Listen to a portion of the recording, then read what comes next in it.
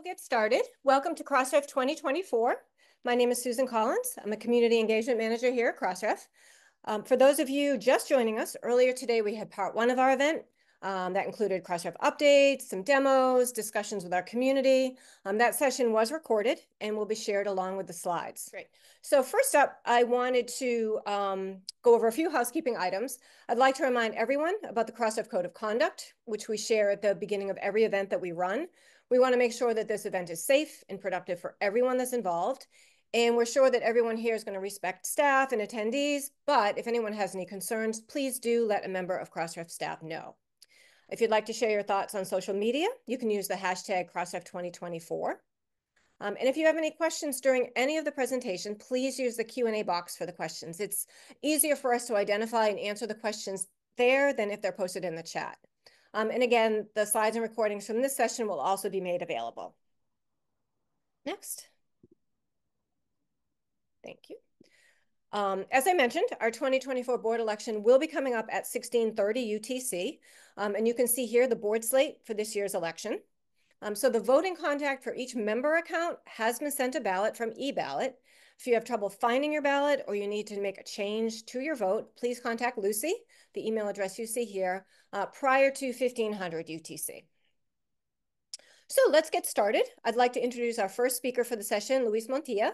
He's a technical community manager, and he'll be giving a workshop on the Crossref API.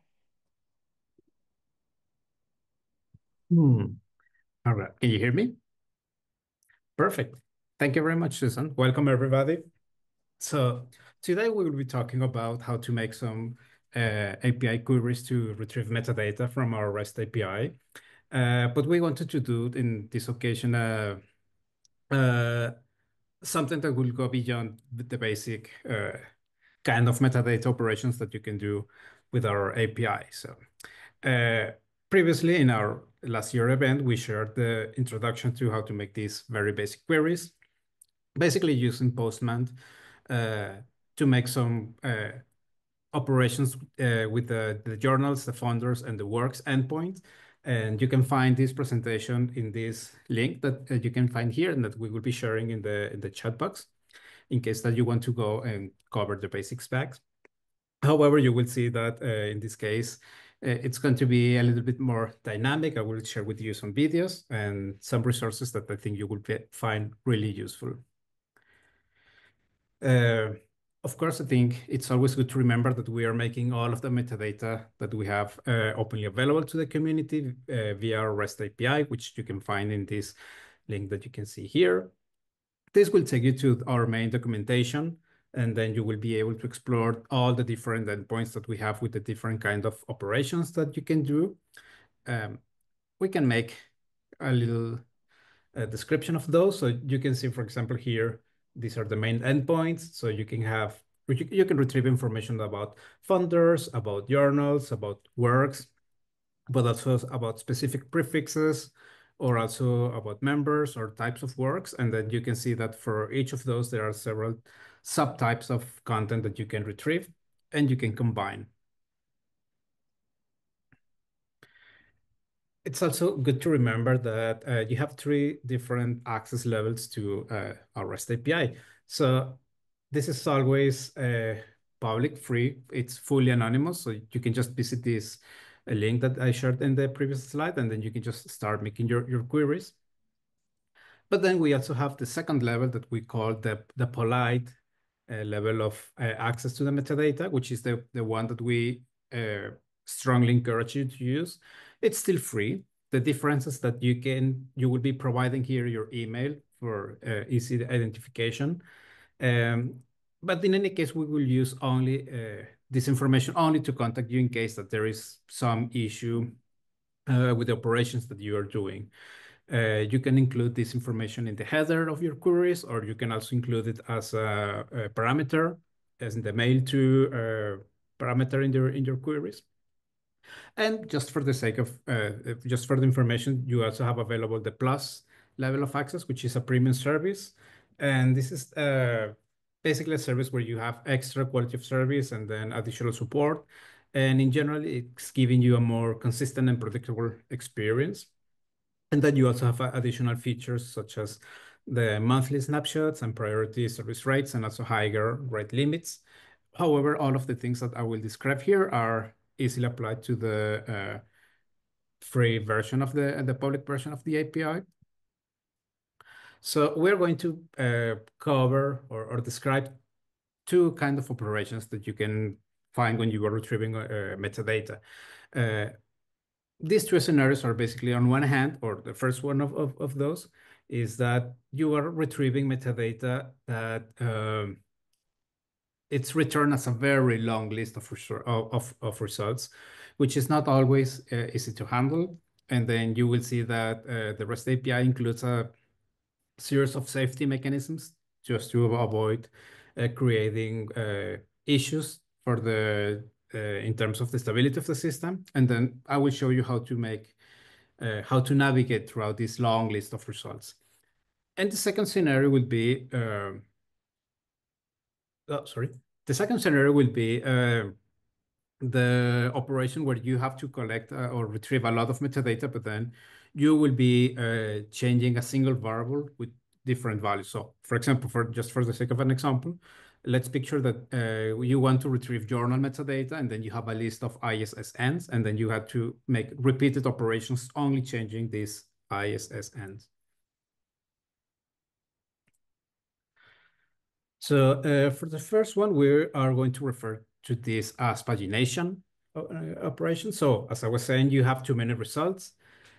When you do this query to our REST API, you will see that in general, you will get only a single page of results, and then this will be limited to 20 results in this and in the response. And the way that we will handle this is by including something that we will call a cursor in your operations. You will see here the spelling. And then this is basically a pointer that will divide our results into smaller sections, smaller chunks that are more manageable for you. And you can picture this basically as a sort of bookmark that you can use to navigate throughout your results. And then the operation, it's basically that you will get your response, and then all of those will include this cursor. You will see how it looks very soon. And then you will have another series of results until you reach the final page that contains everything that you were looking for. This is more the basic logic behind these operations. So you will make a GET request to obtain metadata from us. And then from here, you will get a limited number of results, as I was mentioning. But then, because you will be including this cursor, I will show you soon how it looks. This page with limited results will include a cursor, which is basically a string, a sequence of characters, alphanumeric characters that will point the system or indicate the system where to continue towards the next results. And then you will use this to navigate through page after page.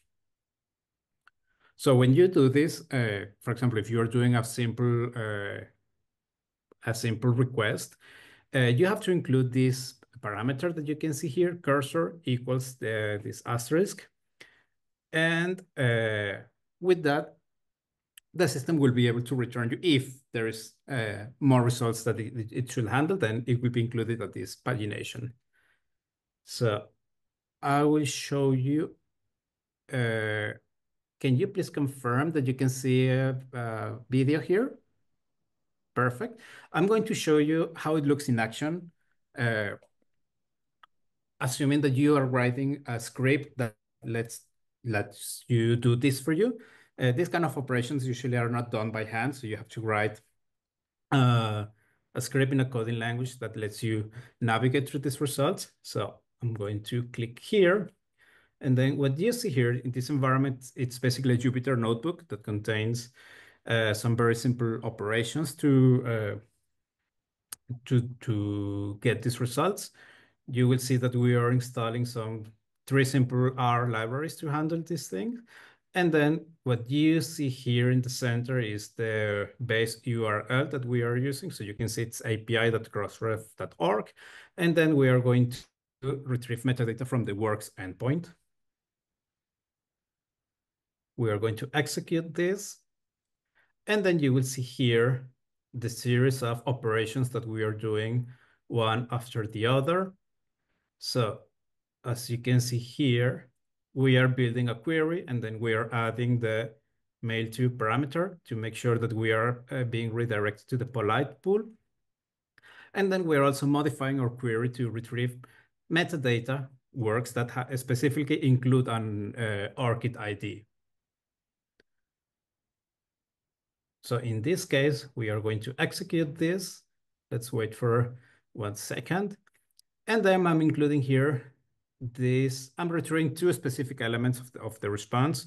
So you can see the point that we're going to arrive. So I'm going to retrieve the total number of results and the items per page. So when we do this, you will see that we have over 15 million of results, but then each page contains only 20 results. This is why we need to include this cursor to be able to navigate throughout this number of results.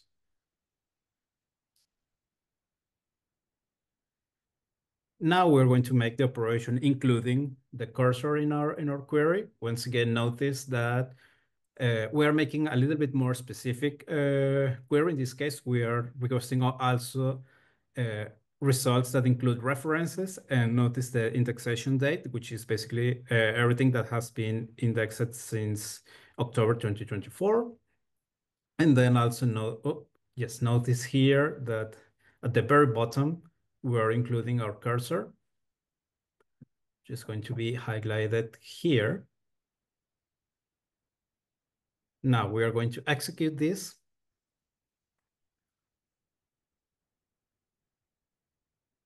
And with that, we should be able to obtain our results. Of course, this is not going to, the intention of this demo is not to delve too much into the technical details or not to explore the code. But basically here, what I wanted to show you is that when we are writing these scripts, we are including a variable to iterate throughout the cursors. And then we are specifying here in the response also, or in the script, sorry, how to call the cursor that is returned in the response, which is in this case, it's a part of the message that it's called next cursor. And also the very bottom, just for the sake of the demonstration and to keep it short, we are going to retrieve only 3 pages of the results. So when we execute this, you will see that we will get some progress bar to let us know when the script is finished. And then after a few seconds, it's going to stop. And then we will know that we have all of the responses. And then now we examine this variable that we created where we stored the different responses. And we see here that we got a successful status code, the 200 code. We have the size of the response, and it's stored as this list that it will be much more manageable for us in the software that we are using to process all of this. So that's more or less the logic behind that.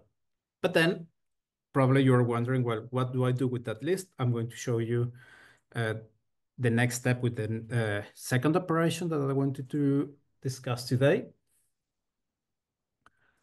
Oh, sorry, let me stop this. There you go.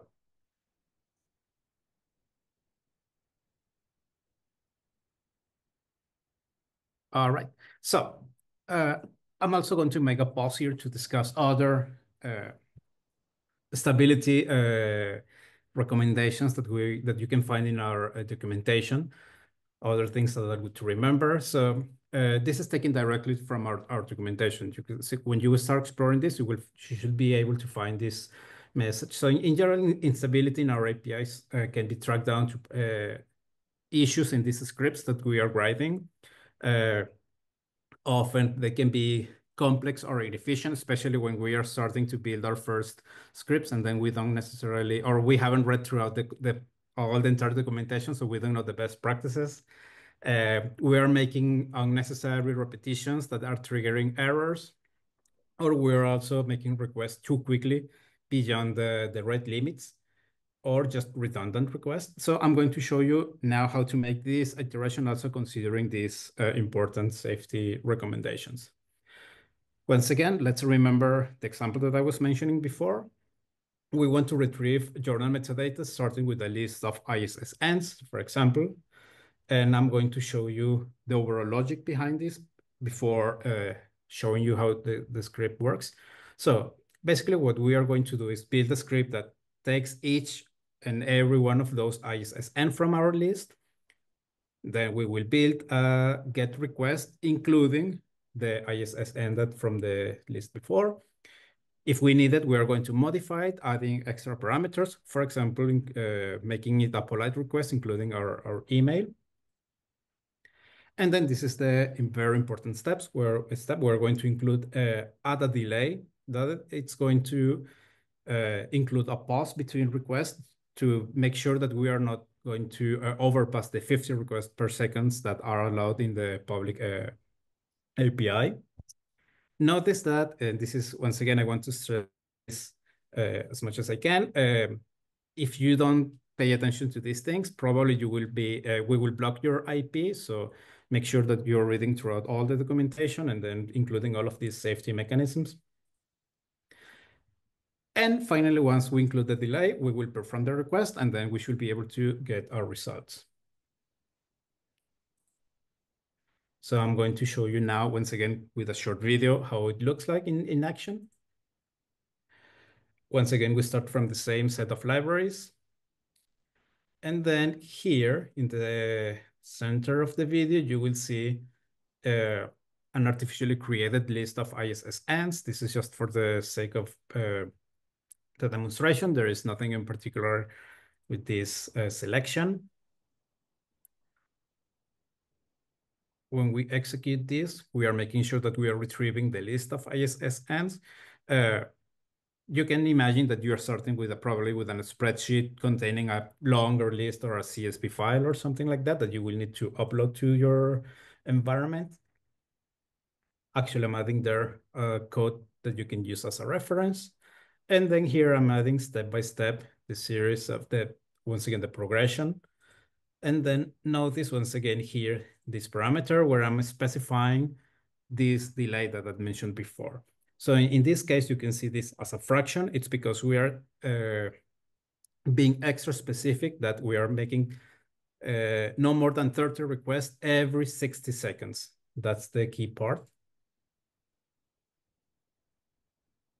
When we execute this, we will get the list of requests that we're going to make. However, we haven't retrieved anything yet. It's just the list with the specifications.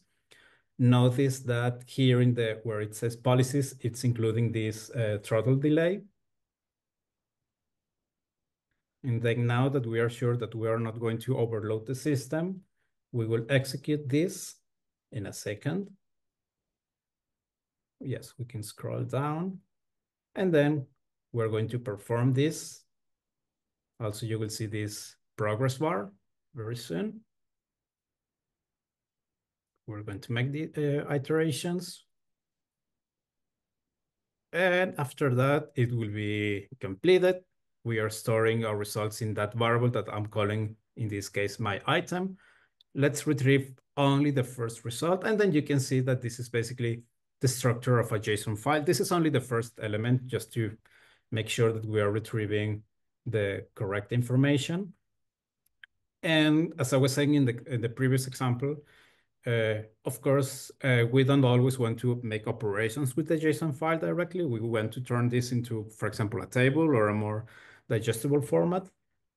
So I'm including here a piece of code that, once again, it's not the purpose of this demonstration, but just bear with me. It will turn the JSON file into a table that is going to make the operations easier. So if you see the last piece of code, then you will have this interactive table with all of the elements of the journal, the journals we were retrieving.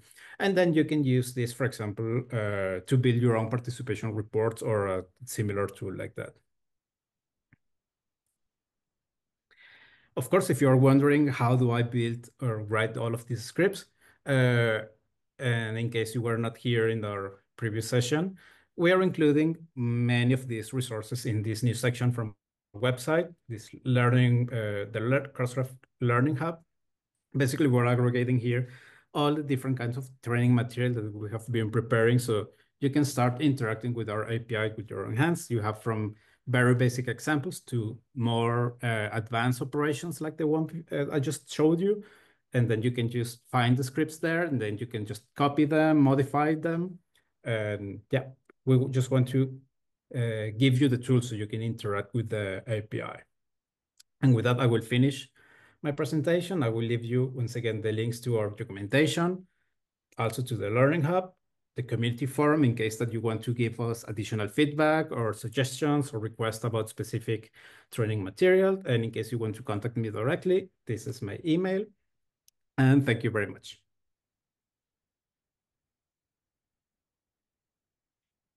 Is there any question? I did have one, Luis, in the Q&A. Margaret asked about a question about the scripts. Mm-hmm. She just asked for clarity. The user needs to know the script. Well, this is, let's say, a intermediate level of operations. It's always good to have some experience with these scripting languages. We can provide for sure some interfaces to like make this easier. But yeah, probably you will need probably to cover just the basics with the previous session, just to understand more or less how these operations works, and then return to this other material to understand how the scripts works. Once again, these are also very simple scripts. I'm trying to simplify the operations basically because we don't want you to start learning necessarily how to make a program. We just retrieve the metadata, so we are providing the code for you. But yeah, it's probably that you will need some basic level of familiarity with these languages. However, you don't have to be tied with a specific language. The examples that I just showed you are in the R language, but you can also use Python, you can use Julia, you can use other tools. Also, if you don't want to use a specific scripting language, you can use, for example, Postman, which is a graphic interface that is much more friendlier. So yeah, it's for sure you will need to add a little bit of extra effort in there, but and also you can, for example, get in touch with us, and then we can try to help you to solve any issues if you cannot execute these scripts.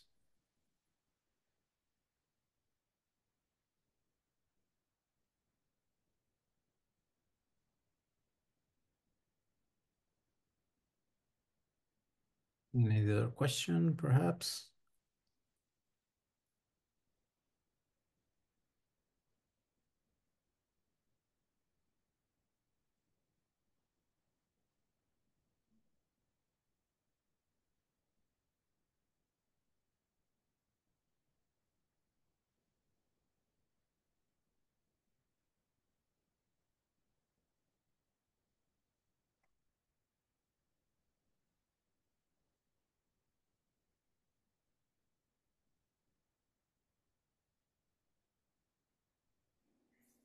Luis, we just had another question come into the Q&A. James asked, does the stability issue mention impact other API users? Well, yeah, of course, that's the thing, right? That's why we are making sure that the system is stable for everybody. In general, these limits are very generous. So if you are making simple operations or you are taking care of including all our recommendations, your operations should be fine. And once again, that's why we also provide the premium service in case that you are building some application or you record like a higher rate limits, you can explore that other service. But yeah, that's where we're going to make sure that everybody knows the documentation, know the good practices, so the system is available and stable for everybody. I think we might be ready to move on to the next segment of the program, I believe. Thank you so much, Luis, for that informative workshop. Thank you. I'm always surprised by the fascinating kinds of information you can find from the Crossref API.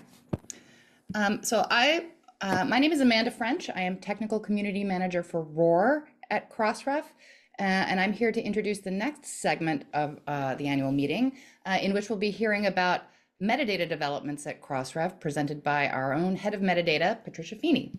So I will share my screen and share the slides, and we will go from there. All right, thank you, Amanda. Great. Thanks. So, yeah, you can just go ahead to the next slide. Yeah. So, as some of you know, we haven't really done many metadata schema releases lately, but we do have some things coming out next, which is kind of exciting. We are in the process of merging our funder registry into the ROR registry, with the aim of eventually getting rid of the funder registry and just having all of those identifiers managed by the ROR registry. So obviously, for those of you who supply us with funding metadata, we'll need to allow you to register your ROR identifiers instead of funder identifiers. So that is something we will be supporting very soon. We've done a lot of the work for that already, and we are in the process of testing that. So just for those of you who are interested in how that is going to go and how that will impact you, we have two fundamental metadata schema. We have one for grants, one that captures everything else. It encompasses content and data and protocols and other non-grant objects, so everything except for grants. So in our input schema, we'll be able to accept ROR IDs wherever funding IDs are already accepted. So if you register funding metadata, you won't need to move to a new version of the metadata schema. That's kind of a weird thing. And if you want me to go into more detail about that, I can at some point. If you want to just accept that as a good thing, you can also do that. And this change will also kind of reflect a little bit of a switch in thinking about how we accept some identifiers and metadata in our schema. Excuse me, I've got a little frog in my throat.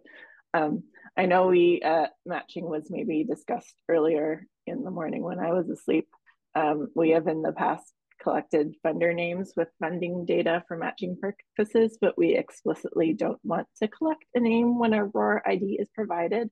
This is because providing a name with an identifier is redundant. The name is present in the ROR record that can be easily retrieved in the ROR API, which should be the authoritative source of the name metadata for that funder. So disallowing a name prevents ambiguity. That's a big point of persistent identifier metadata. So I know some metadata users prefer just having name strings in the metadata because it is, it's easier just to pull that down all at once. But we think this will prevent metadata issues in the long run. And in long term, we hope we'll be able to retrieve that metadata and import that directly into the API from the ROR API ourselves. But for now, we're just asking that you not provide the funder name with the ROR ID when you send it to us. Excuse me. So for grants, we'll be moving to a new version of the grant schema. And with that new iteration of the grant schema, we'll also be accepting the 3 new funding types. APC, BPC, and infrastructure. APC, the article processing charge in particular, has been asked for a lot, as many want to be able to track their funding separately, the funding of APC separately from overall funding. So we hope that will be picked up by our funder members. And we think it will because they've been asking for it. All right, next slide, please. Thank you. We've also started work on our next big metadata schema update, which is the first in a few years. The big update for this is what we're calling type citations. I've mentioned this in a previous update, but I'm going to go into detail on it because we've actually started work on it, which is exciting. So individual citations can be submitted to us with article or other content types metadata. You can send them to us as a string of text or as a set of tags containing basic citation information. These tags, they kind of support journal and books fairly well, but they don't really support other types of content, particularly data citations. So sometimes if you're getting citation metadata from us and there isn't an identifier, it's kind of hard to tell what kind of citation it is. And we've gotten a lot of feedback from our members that they do have, you know, if you have a list of references, you know what type of reference it is, you know, if it's a book reference, you know, if it's a software citation, you know, if it's a data citation. And a lot of our members are able to send that to us. So we're going to allow you to send that to us. We're also going to add support, expand support for versions. We don't currently do a good job of supporting version metadata. We allow you to include relationships between versions, which is very important and highly encouraged, but we don't support version numbering. That's kind of a legacy from, we used to only allow you to register DOIs for versions of records, so why would we support a version number? But you know, obviously we want you to register DOIs for different versions, so we're going to add support for version numbers now. We'll also be adding a version description field that, you know, you can describe the version that will be repeatable with a language tag, so you can describe that version in multiple languages. We'll also be adding a preprints only status field to allow preprints to be flagged as withdrawn or removed. Preprints need kind of special handling, and our crossmark update metadata isn't suitable, so they're getting their own special element specific to preprints. There are some other more administrative updates as well, just to catch up on some outstanding issues. I'll be putting out some more information to go over this in detail, but just there, you know, expand our list of media types we support, expand the list of archive locations we support. This summer I had put out a request for feedback, and I got a lot of really valuable feedback, particularly on our request for feedback on support for statements in our metadata, which is something we really want to support. But I got enough feedback on that I think it needs another round of feedback and maybe a larger discussion. So I'm not putting that into this schema update. I think we'll have to table that for now and put that into a forthcoming update after some more discussion. Okay, next slide, please. All right, so back to the publication types. When I did ask for feedback on the citation types, the list of citation types generated a lot of discussion, so I thought it would be good to just touch on that a little bit. There is I think a real big need in the community to have a comprehensive list of publication or content types. There have been various attempts to create one. I know Core has a list, Zenodo has a list. I am not attempting to create that list. That's not Crossref's job. My job is to create a list of commonly used citation types that our members can provide to us. So that's what I've done, and I've tried to keep it very simple, with the aim to expand this as needed with successive schema updates. So if you see something on this list, if there's a big gap in this list, don't panic, because we can always expand this list. So this list basically is comprised of existing Crossref record types, a few things that are commonly registered with us that we would like to better support in our metadata, but we're not currently able to, but we will be in the future. But we're not able to for various reasons. And some other things that I think need better identification citation-wise, like data sets, software, patents, and web resources, which is basically web pages and URIs. Excuse me. Next slide, please. All right, so another update we've been planning, which is big enough update development-wise that we want to break it up into its own update, is support for the credit taxonomy. I know that's something a lot of our members have been asking for and are anticipating. It's going to take some work on our end, but we're going to do it. Hopefully it'll be out early next year. We've done the metadata planning for the inputs and the outputs. It's going to take some development work as well. But hopefully it won't be too disruptive. This is going to, what we're going to do is we're going to support the actual vocabulary. We're going to allow you to supply multiple contributor roles to us. We're also going to add a handful of additional roles to the Crossref vocabulary, just because there was a big need for those that they weren't supported by the credit taxonomy, particularly corresponding author. We've had a lot of requests for that, and also for just a general other role. I've also had a lot of requests for some more creative roles, like illustrators and media roles, but I don't, at this point, I don't think Crossref really wants to get into developing any kind of larger roles vocabulary. So I think we might try to address that in some other way.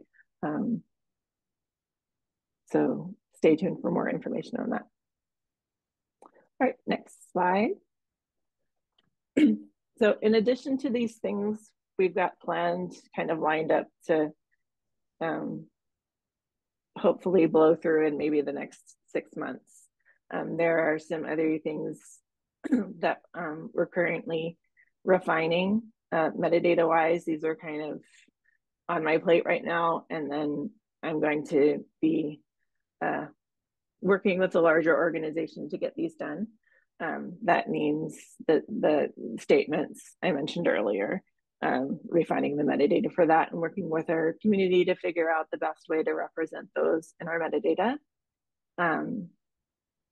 We've had a lot of requests from our membership to better support abstract markup, including bits and onyx and a more general type of non-specific markup for supplying abstracts to us. We've been working with our funders advisory group on expanding the grant schema. We've actually already worked through a lot of these, so this might be coming out sooner rather than later. I think one of the things that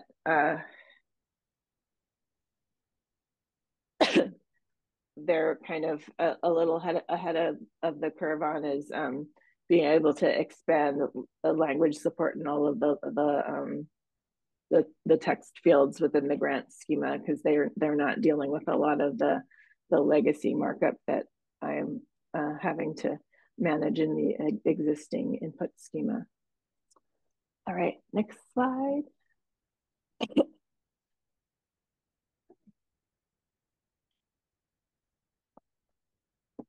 Another update that is also planned is, I was hoping to fold this into the credit update because I thought it would be a nice theme, but I've decided that it would be a little too much development wise and take too much time, and I don't want to hold up the credit update just because it would be cute. That would be done. So I decided to roll them out separately.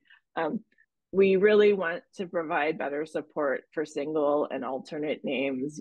like we all know, contributors have a wide variety of names. They can have names in different character sets. They don't always have given names and family names, and the Crossref schema currently is very rigid about that. So we're going to make that more flexible so we can accommodate all kinds of names.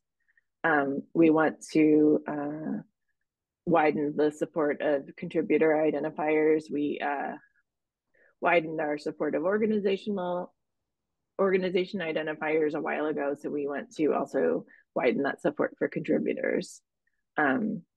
We currently support an organization contributor, but not very well. We don't support identifiers for that. We don't support other information for that. It's just a text string, which isn't a very good level of support. So we're going to expand that as well.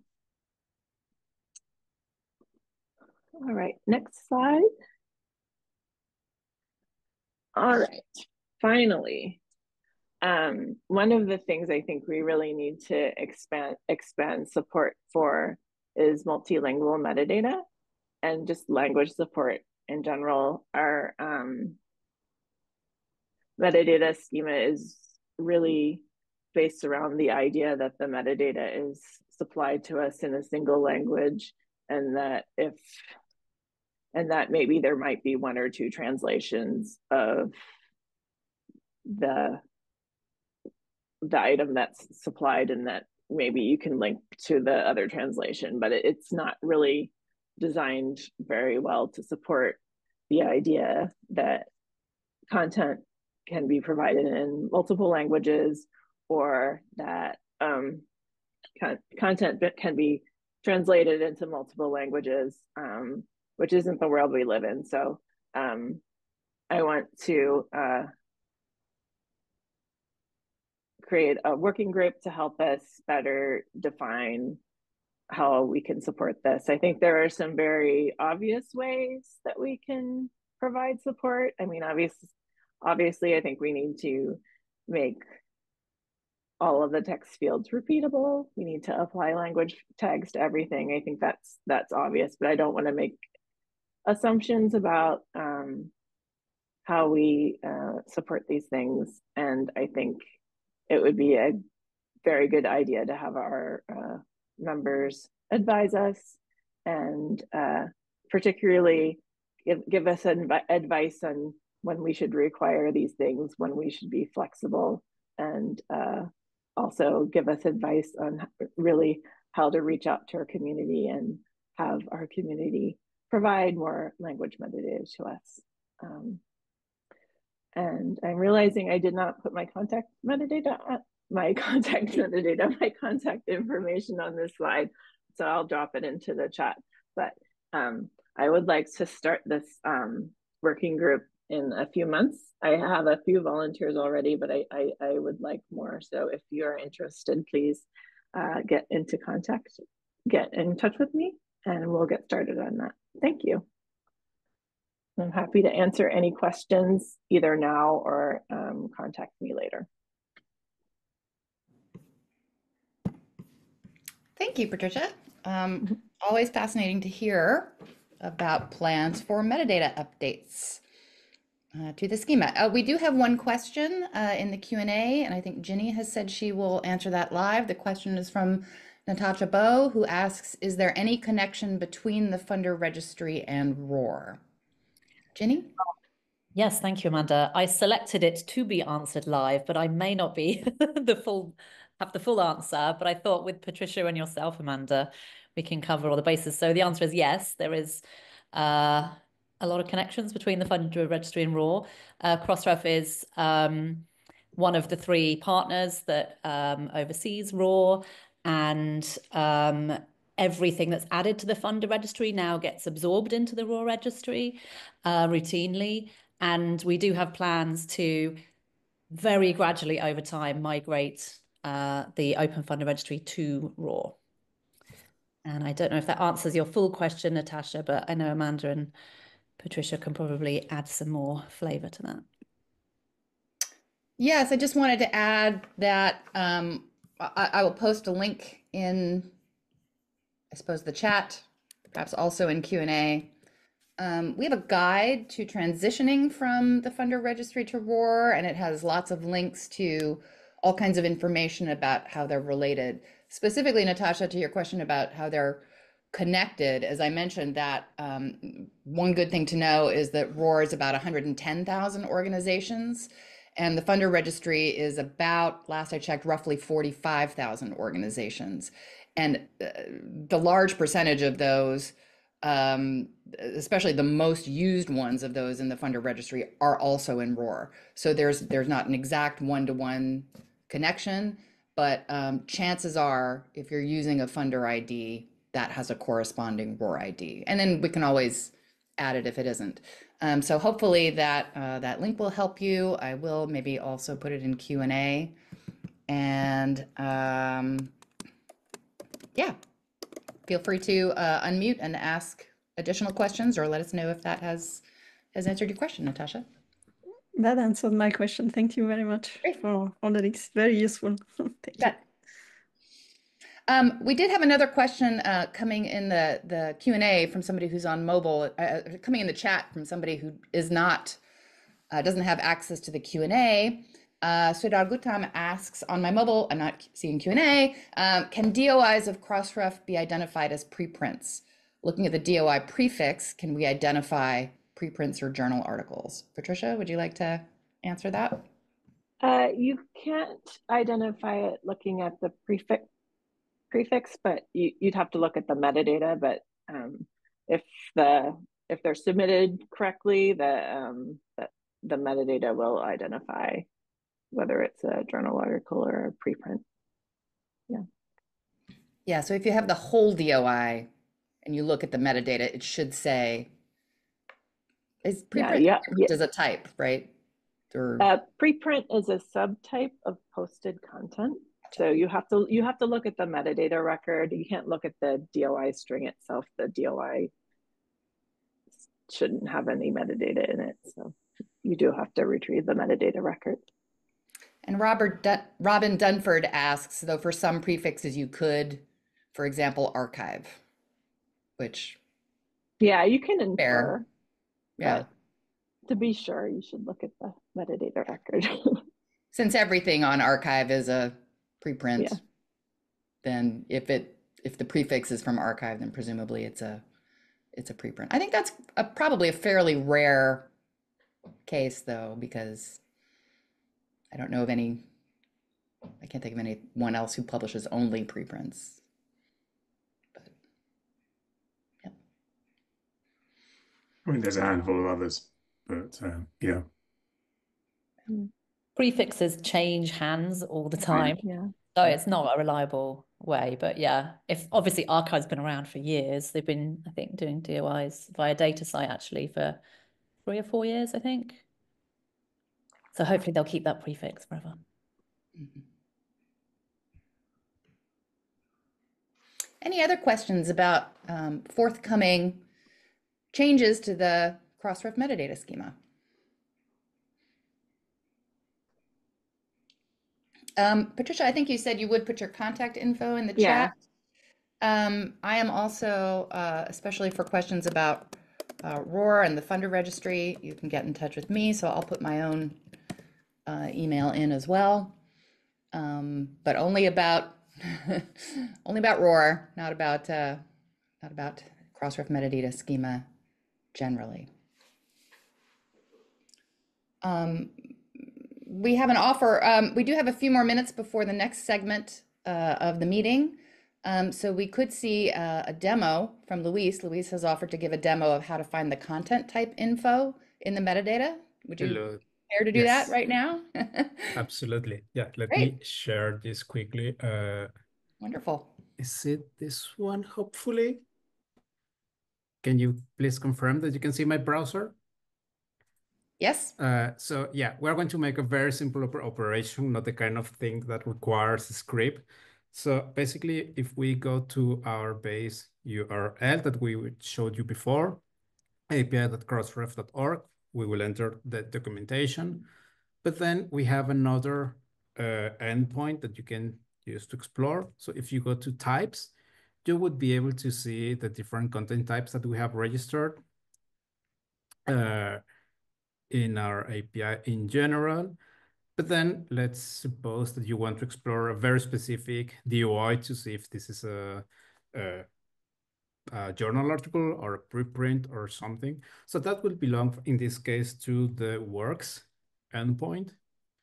So if we just have to add works after the main URL, and then we can add a / and then we can paste a DOI that we can have at hand.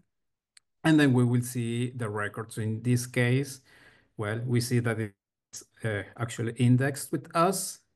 We will see this is the, actually we can collapse this in general. So if you don't see this, by the way, it's possible that you need a additional plugin to be able to read this.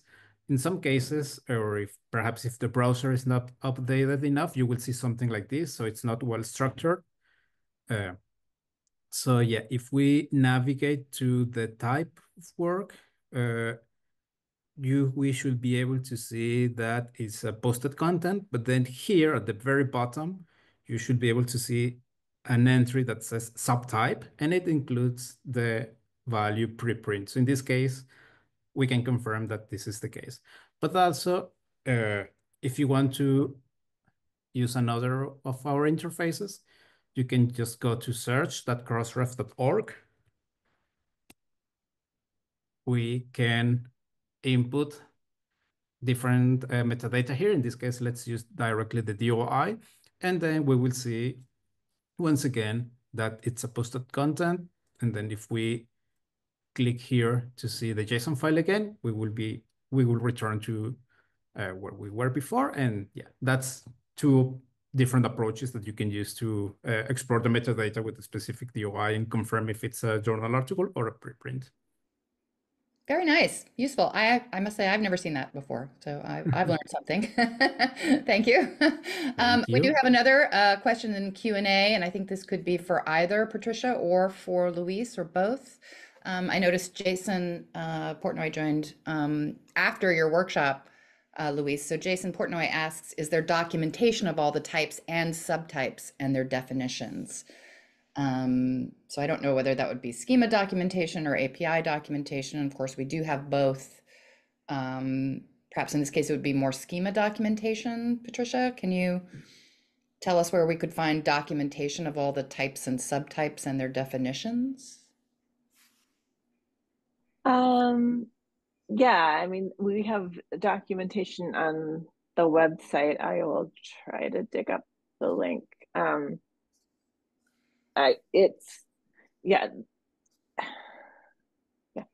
So there is documentation of the different and a list of the different record types we support. I am going to, when we issue the new schema, hopefully be able to streamline the documentation a bit. It's a little bit of a beast, and hopefully that will involve some more succinct documentations. But there are some existing documentations. And in terms of just a list of the types, Luis did show earlier that we have an entire API endpoint just for types. So that lists all the types that we have, and you can use it as a facet as well to facet works by type and so on. I think it's mainly the definitions we might need. Yeah, and I will say that types in the API, the names of the types there isn't a one-to-one. They don't exactly align with the types, record types in the schema. Luis, something to add? Yeah, thank you. Just wanted to add something very important for next year, but also in the context of metadata retrieval. So we are organizing an API sprint, a metadata sprint, where basically we want to have the community being present in a physical space where you can be able to co-create, discuss, plan projects, download metadata, we will be announcing this soon in our website, but you are learning about it here first. So yeah, if you're interested in this kinds of in this kind of spaces where this is going to be happening in Spain around April. So make sure to keep that in your calendars. And yeah, that's basically the idea. So working in teams, downloading metadata, working on projects, making proposals, co-creating with the community in general. So also, well, please monitor our channels because we will soon make the official announcement, and we will release the registration form, and we will provide many more details about this. Wonderful. Looking forward to that. I love a good sprint. So thanks for that.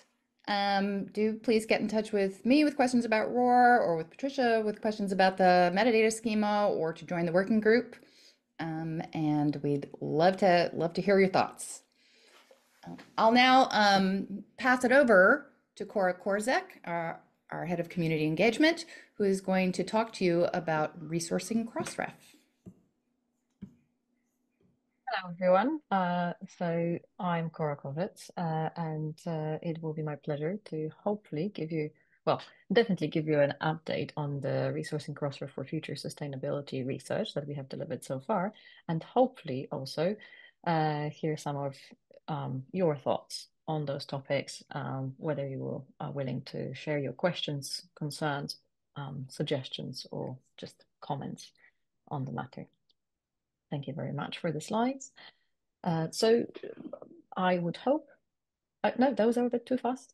I would hope that most people here will have a general awareness of the fact that we are reviewing our fees with a view to make them more, well, to keep them to be sustainable, but also make them more accessible to different organizations around the world, and to make sure that there is a fair balance between those who contribute and who then use metadata as well. So if we can then now skip to the next slide, thank you. The project has those three general goals: to make sure that our fees are more equitable among our members and also allowing potential future organizations joining us. We also have the ambition of simplifying complex fees. And we already had some conversations about this morning, and I wonder whether there will be any more views to share about whether or not the fees are currently too complex, not complex enough, or anything in between. And there's also this notion of rebalancing the sources of revenue for Crossref. So far, we have focused on the equitability of the fees. And to that end, obviously, our main interest is in our currently lowest tier for publishing members, which is the $275 American dollars per year as a membership fee. And this tier applies, as it currently stands, to all organizations that join Crossref who have the annual publishing revenue or expenses, depending on their situation, of anything between $0 and $1 million. So it's not a big challenge to notice that there is a great level of diversity between organizations that have no revenue or expenses and those that have $1 million revenue and expenses.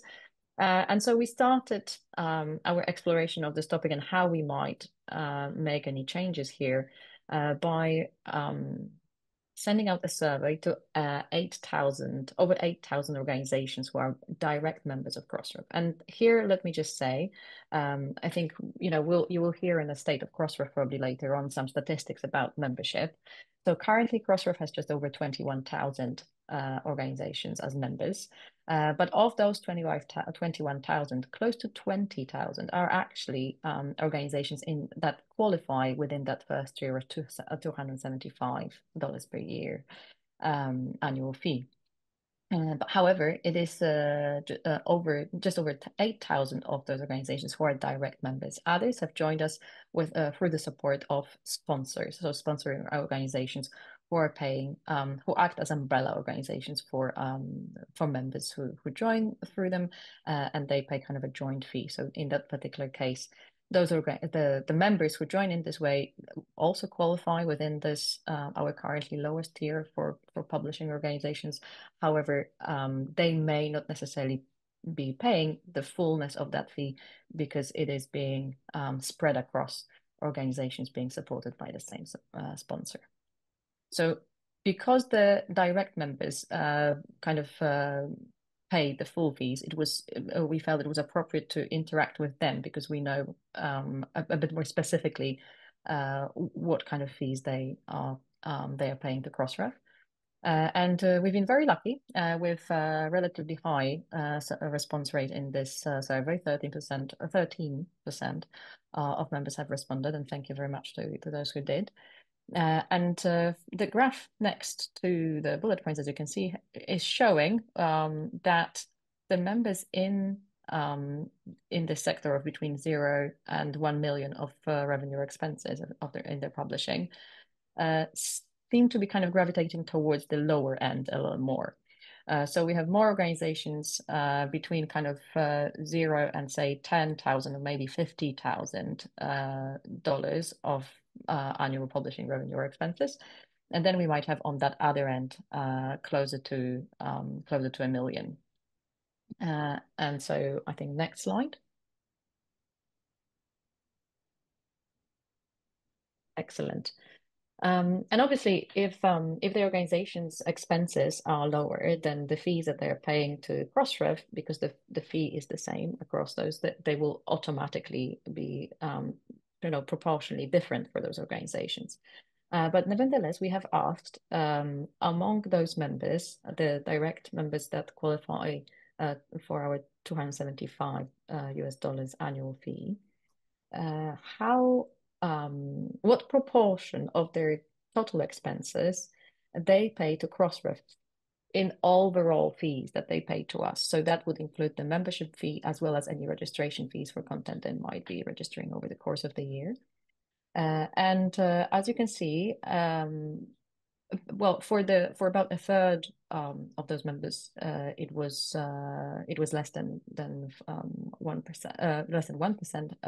Sorry, less than yes. However, there was a large group of members who, in that particular tier, who said that they are paying 5% of or above of their budget or expenses, kind of in fees to Crossref.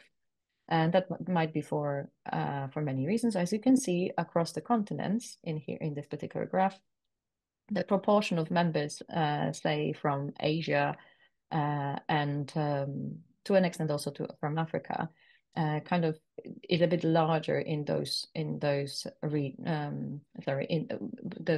larger in the sections where you can see the higher proportion of fees being paid to Crossref compared to the budget of the organization.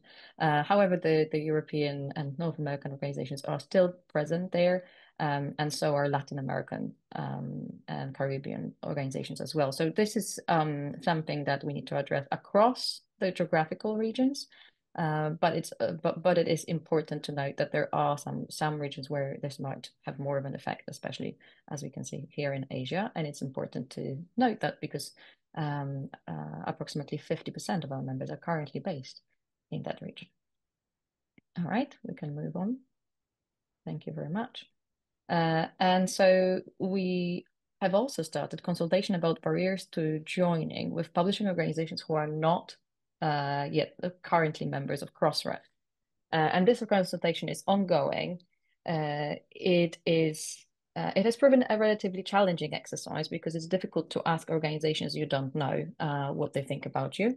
And it's also not the most motivating thing to do to come and participate in a consultation of an organization that you are not a member of. However, we did have a few organizations who have come forward to share their views and circumstances with us. And so far, we have learned that there are some technical barriers that stand in the way of organizations joining. And in some circumstances, a fee can be also a barrier to joining. However, it is not clear what level of the fee would potentially be, what level of the fee would be more acceptable for the organizations who have taken part in the consultation. And so far, they've highlighted technical challenges more clearly as a barrier to joining. However, so far we've only had a handful of those interviews and we are still gathering more information. So this definitely is pending more further research and further insight into that. Okay, let's move on to the next slide. So our next goal is in simplifying our fees. So here you can see the slide that shows the fees that we have right now. So take that in. Obviously, there is a few different levels. You don't necessarily need to memorize it all to be able to take part in the discussion later on. But I think it just provides a perspective of the fact that there is so many different levels. And at this point, we also differentiate between the funder members and other members. So the other members are meant to be the publishing members. But as we will reflect on anyway, one of the problems is that not all of our other members or publishing members actually have publishing as their key activity, and especially not necessarily as their key revenue yielding activity. And so this causes a bit of a problem. So the next slide, or not necessarily a problem, but definitely a challenge. Oh, okay. I think we've missed a slide somewhere on the way, but that doesn't matter. So we have here a benchmarking exercise that we carried out to compare ourselves with a few other similar organizations. So here you can see on the first column, you can see Crossref and the annual membership fees of similar organizations, which, things like Core, DOAJ, Dryad, OA Switchboard, Open Citations, and ORCID. So as far as we were able to gain information or insight into how those fees are being set for organizations, you can see that there is a level of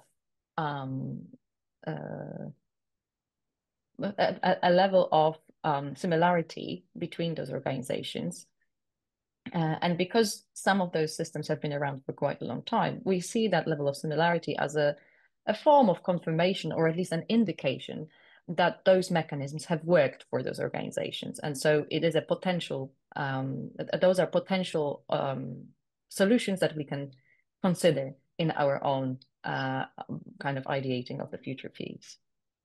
So one area of certain agreement between different organizations is that the fee levels are based on annual revenue.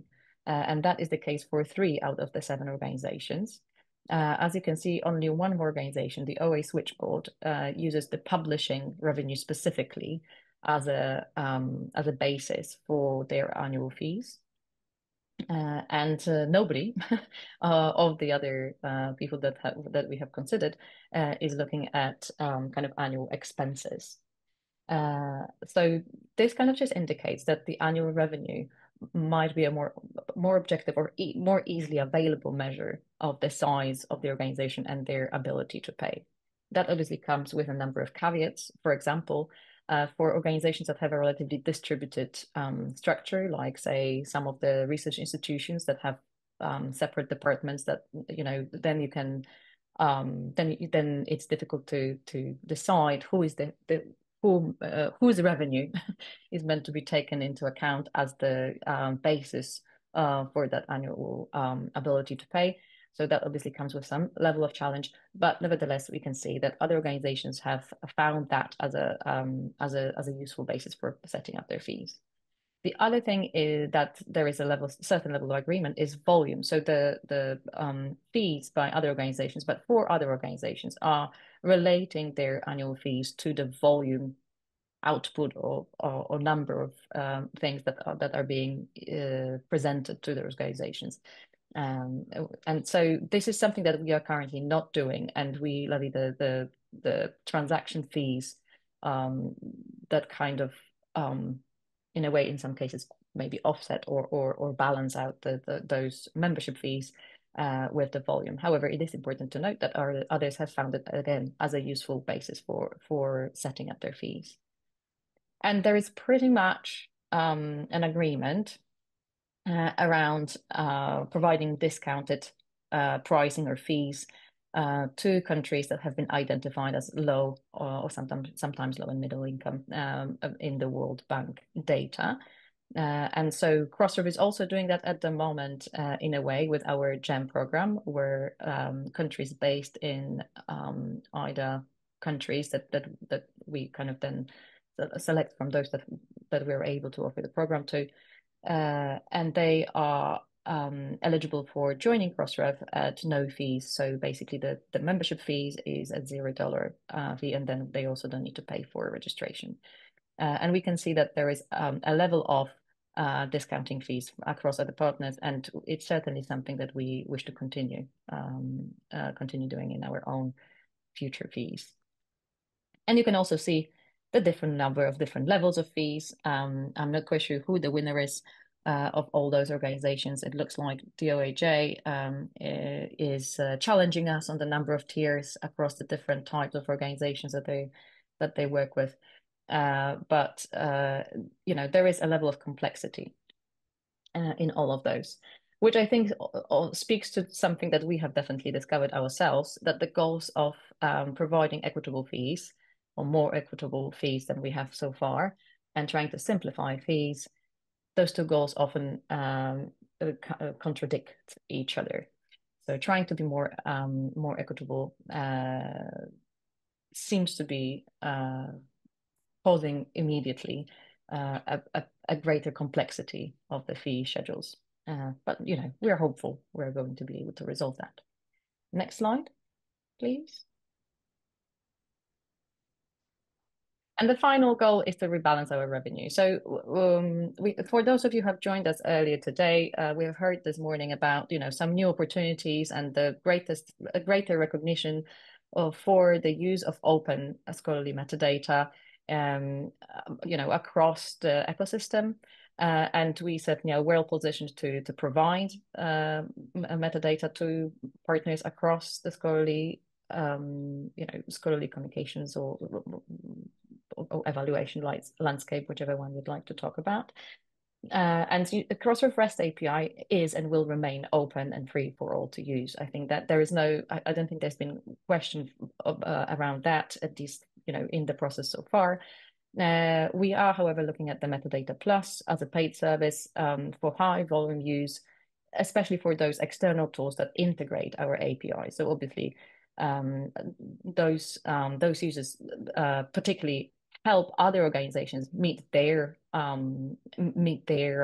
objectives with the use of the metadata that is available in the system, and they have a different, you know, they cause a different strain, so to speak, on the system potentially. So that's why they have a separate pool for that, for their queries, and then and they also require a different guarantees around the accessibility of the metadata at any given moment in time. And that's hence the paid for Metadata Plus service. So there are questions there around whether the users of the metadata are able to contribute more or in different ways to the maintenance of our metadata. And the provision of the open REST API as well. All right, so I think that it will be the final slide of me talking about the project so far. Please feel free to add any comments or questions in the chat. If you so wish, you can also use the Q&A, but we'll soon start a discussion to talk about it in more depth. But before that happens, I would love to hear a little more about who we have in the room, because that obviously sets a bit of a context for our conversation. So if you could kind of humor me and answer a little poll about who is in the room. So let's talk about fees first. I presume most of the organizations represented here will be members, and I would hope that at least some of you have a level of insight about your membership tier that your organization is on at the moment. So you can select from the list here. And not surprisingly, I can see that the under $1 million tier is in the lead with already more than 40% of our participants in that tier. However, then 5 to 10 million is also going strong. I can see that under 100 million as represented. There's also something else. We have funders in the room. That's great to know. And some people are not Crossref members and the fees are not applicable to them. Of course, I haven't provided here the tiers for example, our Metadata Plus subscribers, which is a different level, different side of this picture altogether. Okay, we had about half people participating in the poll already. So I'll give you the last 30 seconds or maybe 20 only to respond to the poll. Please just this is again, as I say, this is just to set the context for our discussion later on, so that we can see from kind of what perspective people might be coming to the discussion about this. Okay, are we going to get to 50% responses? Don't be shy. We just need a couple more. All right. Okay, well, I will now end the poll. And we can share the results. Hopefully you can see the results. Anybody would be able to nod to me to say that whether you do or don't. Okay, thank you, Robin, for the thumbs up. And yeah, so as you can see, we have 44% of those who responded. So we have half people in the call have responded to this poll. And the most represented group are the people in the $275 annual fee, which is not surprising given that the structure of our current membership. However, we also have members from the other higher fee tiers, and as I mentioned, we also seem to have a handful of funders and non-members on the call. So thank you very much. All right. Looking at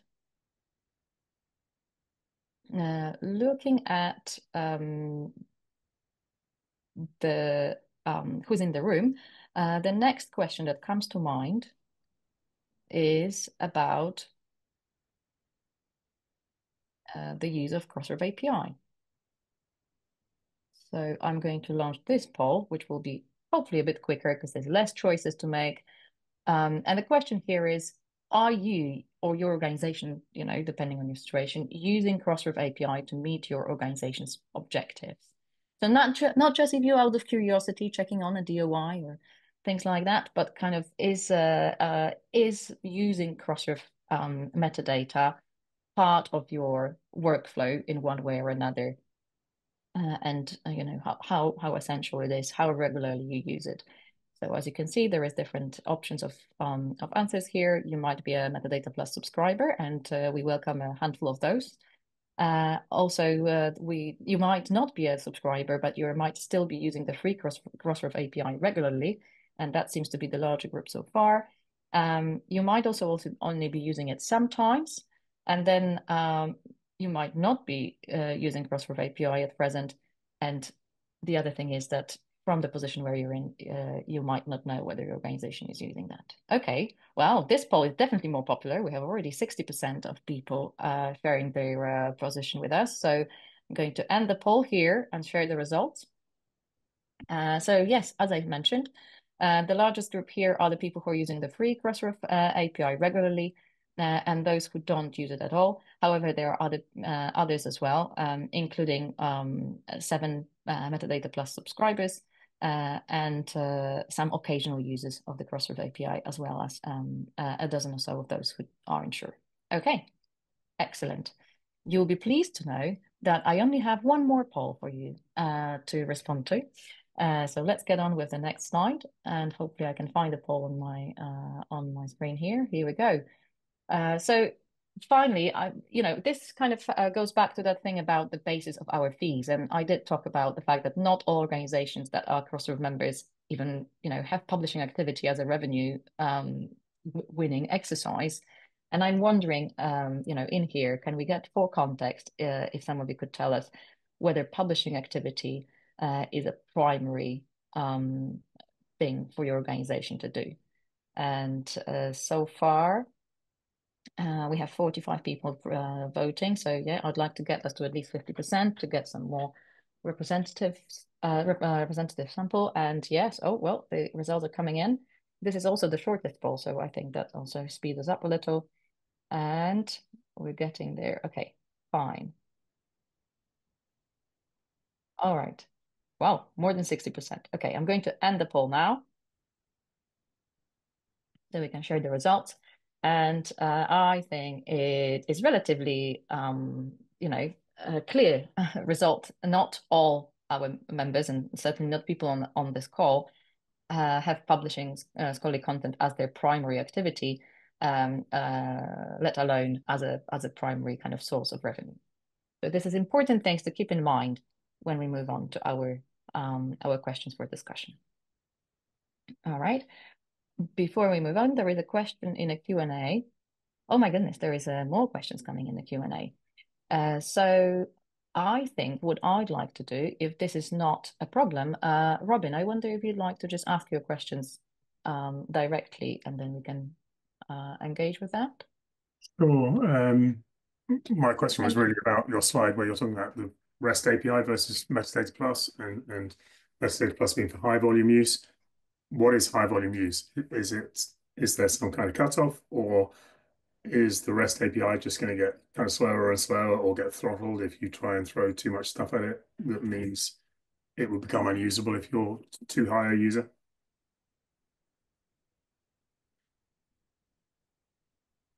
All right, thank you, Robin. I'm not sure if there is a straight cutoff. I think, Lewis, you were talking about the limits of the pools at the moment. Basically, what happens when you subscribe to the Metadata Plus service is that there is less strain on that specific pool, and so the limits are even less. But I wonder, Lewis, would you be able to jump in and support me in responding to things about the high volume use, what we recognize as such?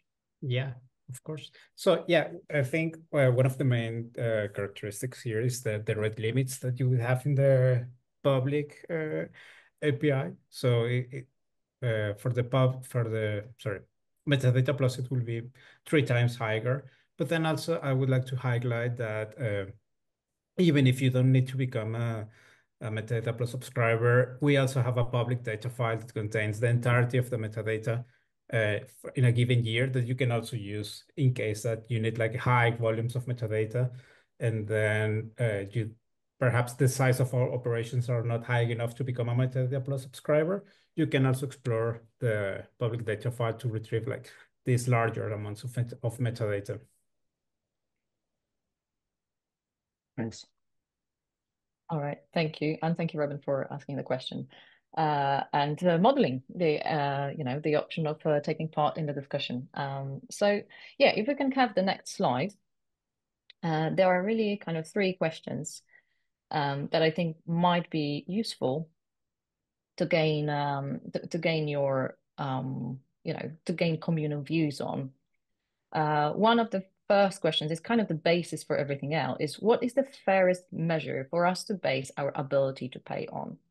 At the moment, as we were talking about it, we are using the annual publishing revenue or expenses, depending on the organization's circumstances. If they don't have publishing revenue, however, they do have expenses, then obviously that is the basis. And we currently have a slightly different arrangement for the funders. So already there are many limitations to that definition, and I wonder if there are views in the room about that. So we'll spend a few minutes on it, but before we focus on a specific question, I will also read out the other ones that you might want to share your views on. There is also a question of, are there any views or perceptions about Crossref offering lower and $0 fees for members in low and middle income countries? If there are any reflections on that, then please also include them in the chat. As I said, the intention currently is that the kind of that what we currently offer under the GEM program will continue in the future fee schedule. If there are any comments around this, then we would also be very interested to hear. And finally, what would be a useful set of streamlined discounts to support greater participation in the Research Nexus? So we currently have a number of discounts, some of which get very little use. All of those discounts, aim at incentivizing participation and completeness of metadata. And we'd love to crowdsource a bit more of a feedback about how you see what might be a good set of discounts that would be supporting that participation even further. So okay, yeah, thank you. There are some links that have been shared about both Metadata Plus service and the Global Equitable Membership Program in the chat if anybody is interested to explore those in more details. But currently we've got another 15 or so minutes to talk about those key questions. So I would invite anybody who has a view on perhaps the basis for ability to pay as a first instance to raise your hand or type something in the chat to share your views on what could be the fairest measure for the basis and ability to pay. I've seen some representation of the Diamond Open Access journals already in the chat. So if anybody, I think there is, for example, Patricia here. Patricia Moore has shared a comment there.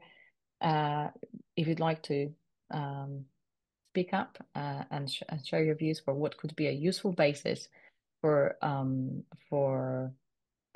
membership fees for organizations that don't necessarily have publishing revenue.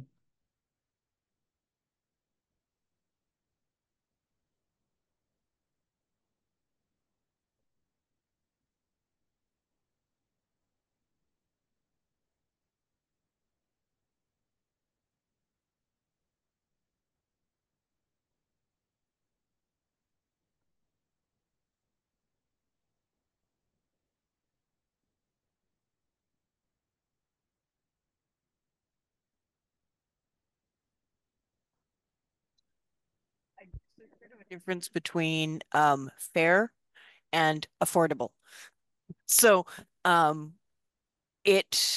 we mostly register our theses. We run 20 fully open access journals that are all diamond. We probably register 1,000 a year when you include our theses and dissertations. But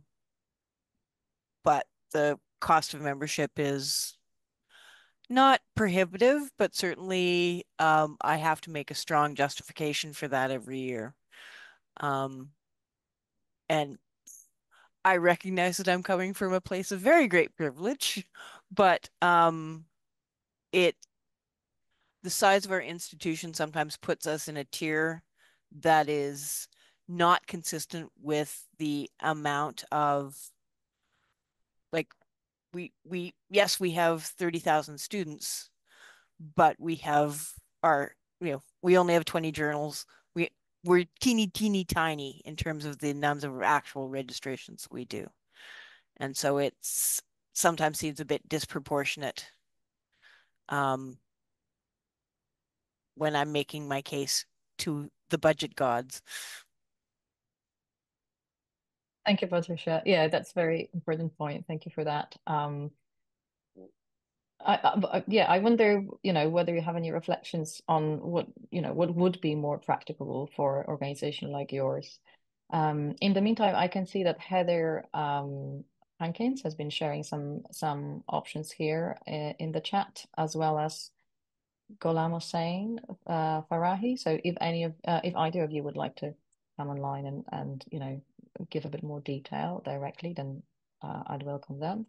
And we have a slightly more elaborate also piece from Chris Shrillam about the fact that practically not all potential measures or statistics are available, and the total budget is something that might be just a bit more available as a measure for the ability to pay. I'm happy to welcome views on that. I think from what we were hearing from Patricia, the total budget might be a bit misleading if it's applied on a higher level of the organization. As I said, some organizations have quite distributed structure, and then that becomes a challenge. But again, it could be seen as a more objective measure. Lisa. Yeah, I think maybe it would be helpful to talk a little bit about what some of the challenges are with the current model, which is asking for publishing either revenue or expenses, because I think that's what we're trying to contrast it against. And it could be that that ends up being the best way to go once all the data are collected from this investigation that's happening right now. But maybe just sharing some of the reasons why there's an interest in looking at something other than publishing revenue or expenses.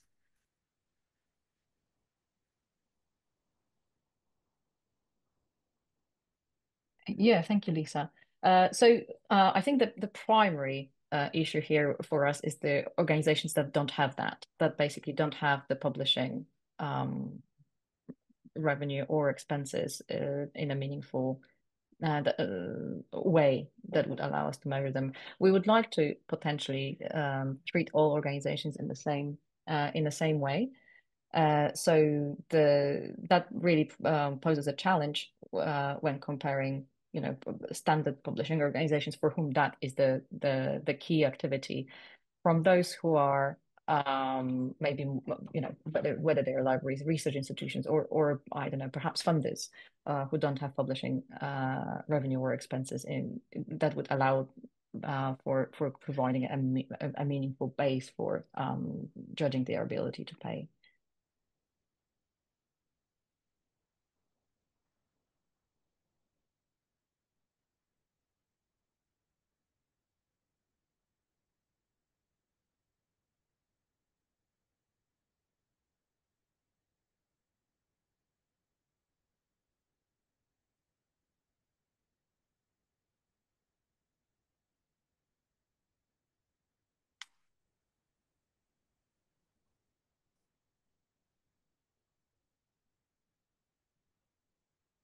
Oh, it's interesting point from Natasha, actually, in the discussion there. I suppose in a way it's in the contrast with what Chris was saying, that, whilst the total budget might well be a more objective measure, it might be not, it might be that if the publishing is not the primary activity, then the budget might not be assigned in the same way to that particular activity. Okay, there seems to be a bit of a discussion going on in the chat on that point. I'm very curious about where we get to. I wonder if Natasha or Ryan might be interested to just speak to us freely and share with everybody.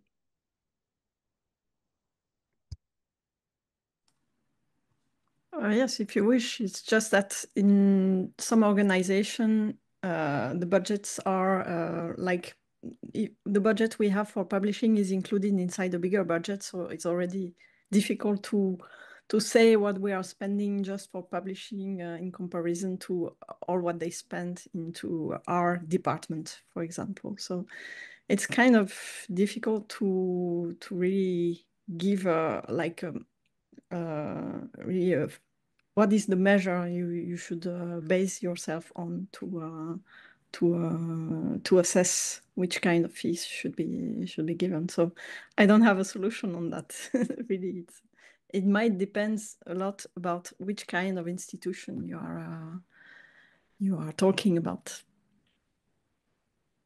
Yes, I was supporting Natasha there. That one of the sponsored clients that we used to have, we don't have them anymore, but they were a large organization.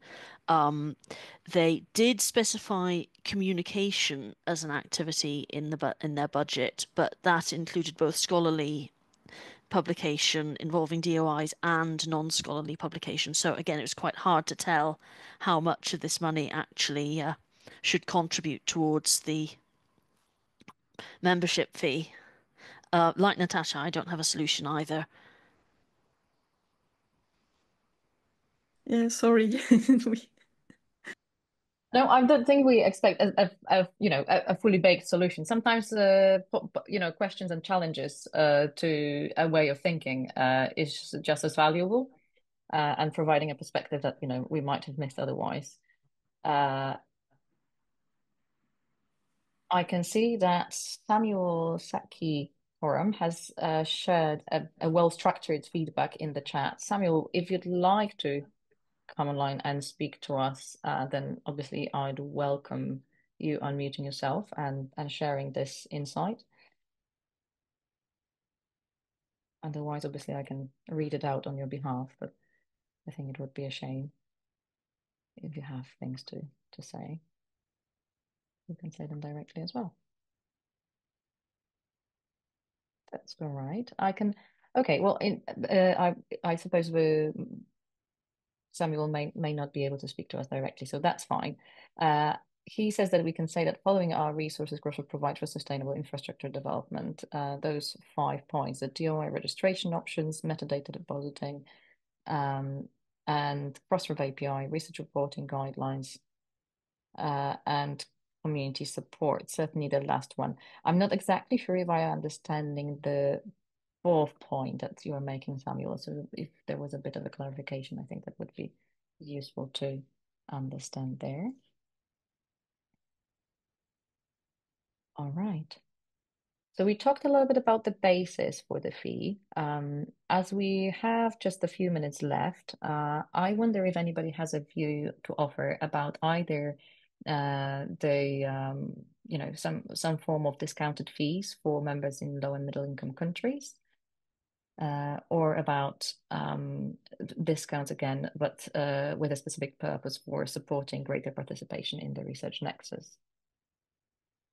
I certainly saw before some representation of people from the GEM eligible countries appreciating the option of having no fees for their participation. Thank you, Lisa, for sharing all the services of Crossref here. I wonder if anybody has a view to share about discounted fees, either for membership or for transactions with Crossref.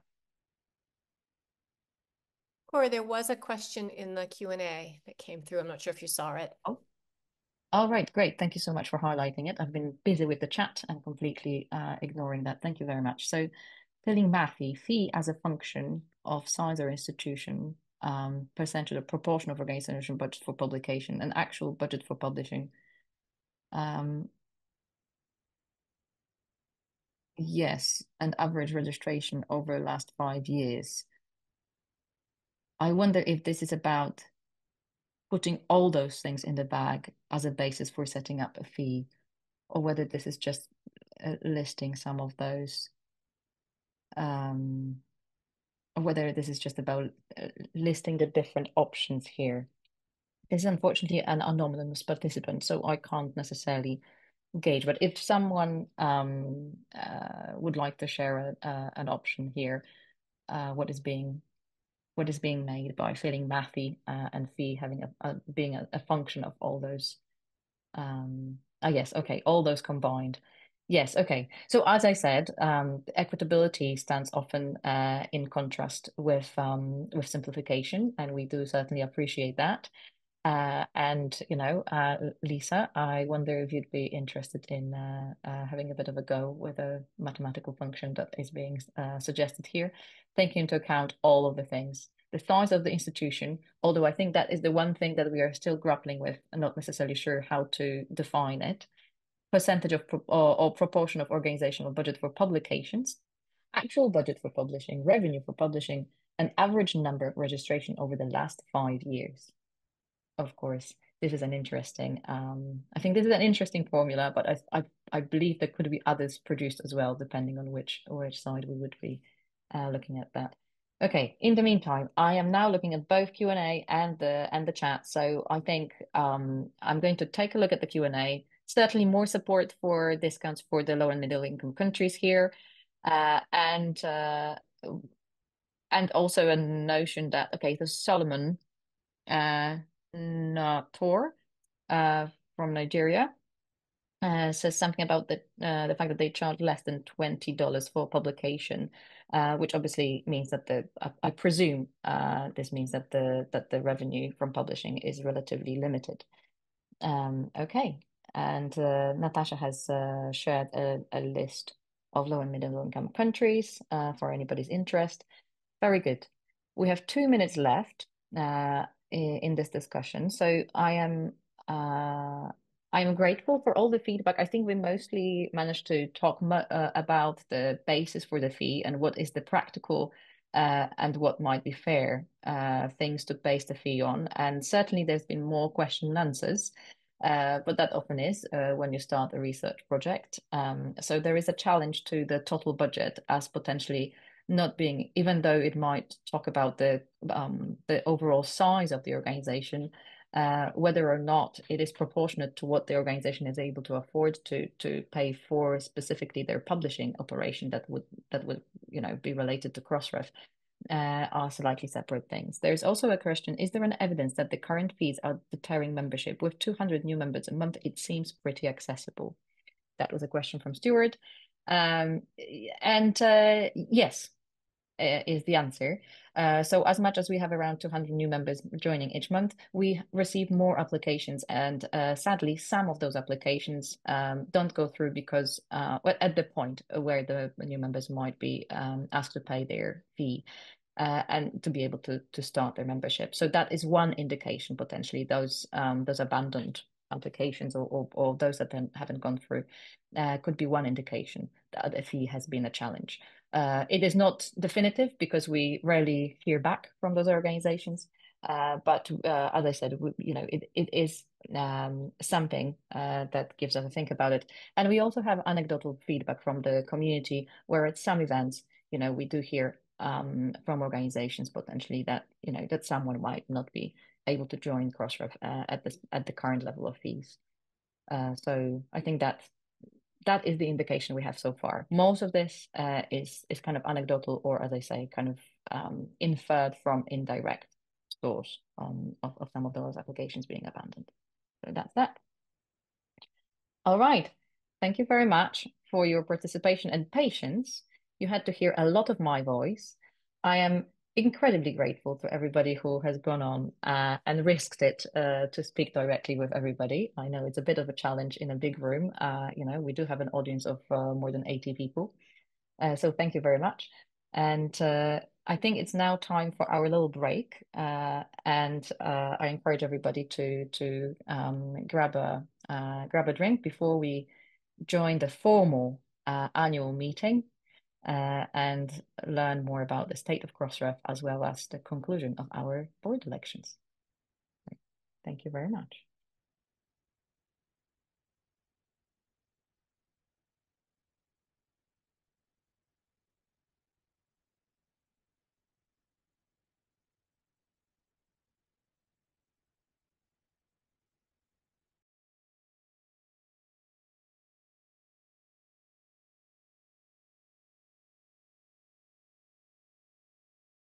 Oh, Cora, I think maybe it's easier if I share my screen, just to spare you the slide advancing.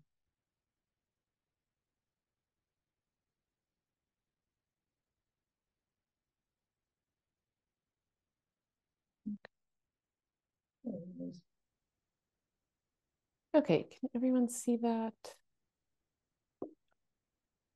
Yes. Lucy, you can hear me fine. Yes.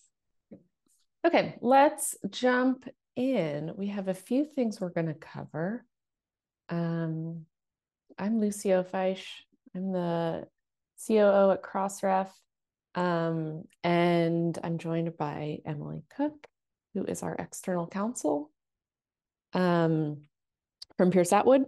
And we are going to do our, so this whole day is our Crossref 2024, but there's a portion of it as membership association that we have our formal membership, our annual meeting that is described in our bylaws. And So there is some formal business we're going to conduct. That includes audience participation, where you will get to vote on resolutions and do some of our formal business. That'll come in a moment. But as part of the annual meeting each year, we are, we also like to give kind of a state of the union of Crossref. Some of this, if you were on the morning session, some of this might be a little repetitive in a different order and with a different person telling it to you, but we'll do a bit of a recap of kind of where we are at this point in the year, our financial position. We will give an overview on our governance structure as it relates to our board election, and then we will go through the results of our board election. If you are just joining us, feel free to drop questions in the chat. I believe the Q&A or the chat, we'll keep an eye on both of those. And when it gets time to kind of the formal meeting, I will ask for motions, which will just mean any member. If you are representing a member organization, you can make a motion. We'll have two motions. One will be to admit the slate.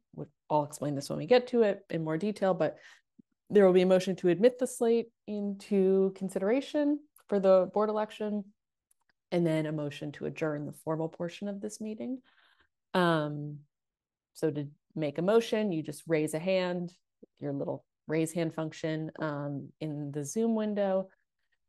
We'll take the motion, and then we'll also need someone to second the motion. So you can also raise your hand if you're a Crossref member to second a motion, and that will count as our board vote or as our governance votes.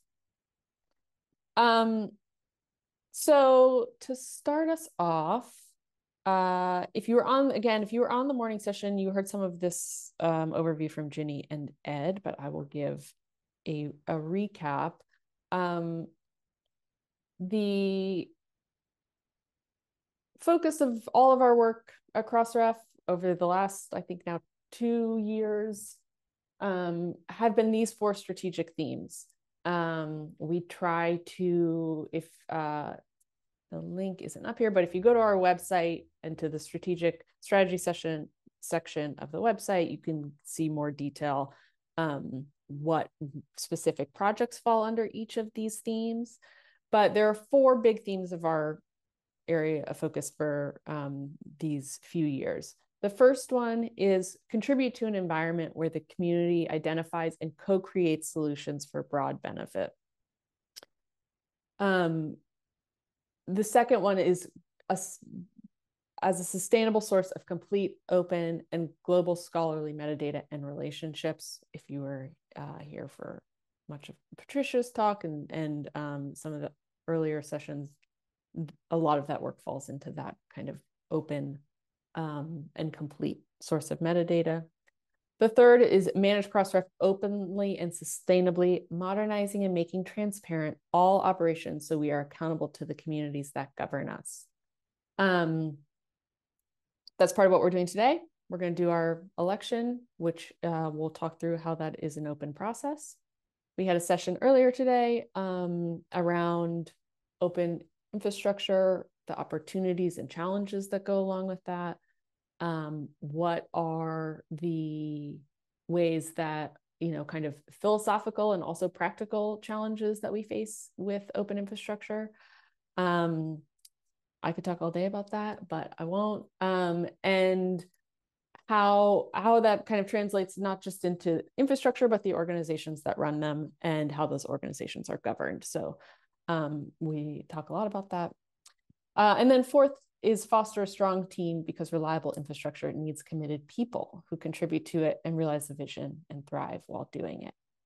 So these are the 4 kind of strategic themes. They help us filter out what we're going to work on and what we are not able to prioritize. And if you are, I think someone put it in the chat. Yes, thank you, Lisa.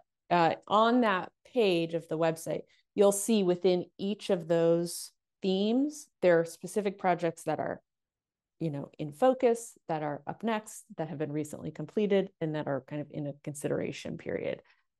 We keep that page up to date. It's kind of a broad organizational roadmap. It's certainly not just the technical work. It's a lot of the work that the outreach team does, the operations team does, to support the advancement of each of these themes.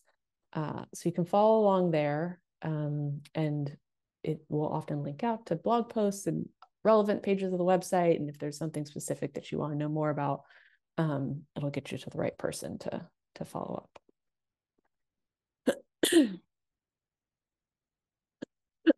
So 2024 highlights so far.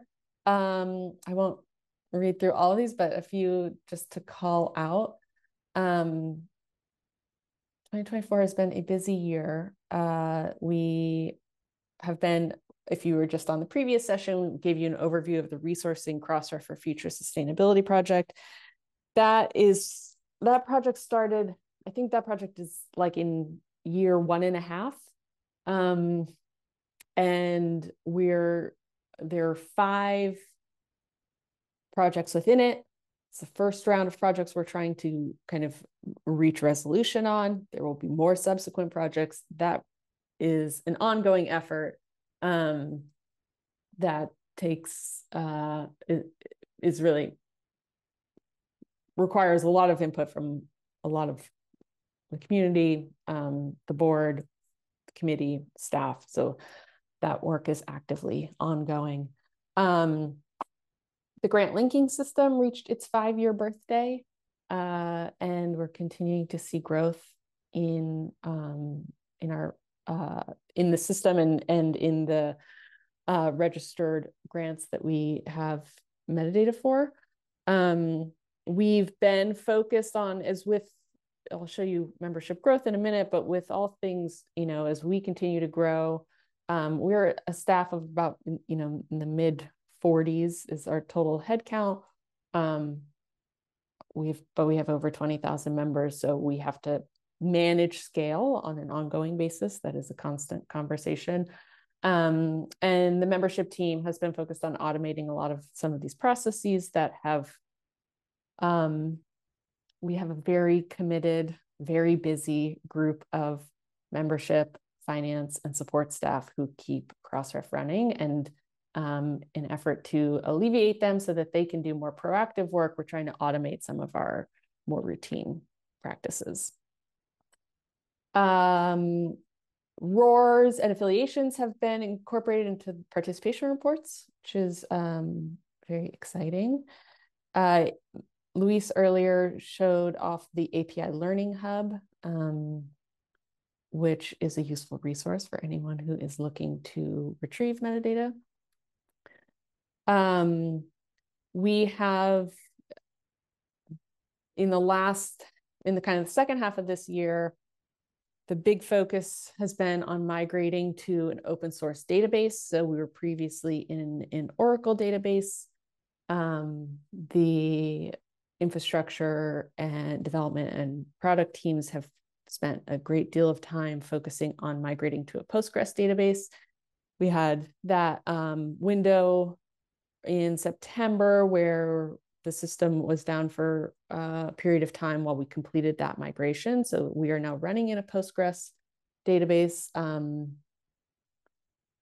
We'd been in an Oracle database for 24 years. So that was a big migration. The second phase of it, it is still physically in a data center in Linfield. And so that in Massachusetts, the second phase of it is moving it off of the machines into AWS. They kind of move it in pieces. So we'll talk more about that in a moment.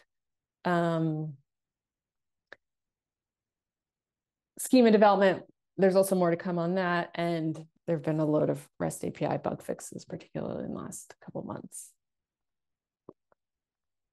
Looking towards, it's October 29th. We have about 6 working weeks left of the year. And and we still have a lot we want to do. So the team is busy. We are, like I said, focused on moving out of the physical data center fully into AWS. The first piece of that was getting out of the database. That was kind of the big migration. And then that second piece is just moving off hardware into cloud-based servers, which is what is being worked on right now.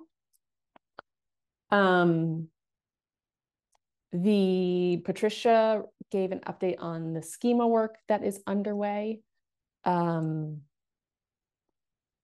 reference types and a bunch of other things. If you're curious about exactly what's in that, there's more detail on the website. And the team's focused on those things, as well as, you know, some additional bug work through the end of the year. And then looking into next year, which is right around the corner, the RCFS project, which is the resourcing project, fee review, that will still be underway in earnest into next year. We hope that the committee will soon be making some recommendations following some community consultation. So we will keep you up to date on that. There's also a web page on our website that we try to keep as up to date as we can on that project. Preprint and other matching work is a priority for the early part of next year. We would, about this time last year, we had acquired the Retraction Watch database.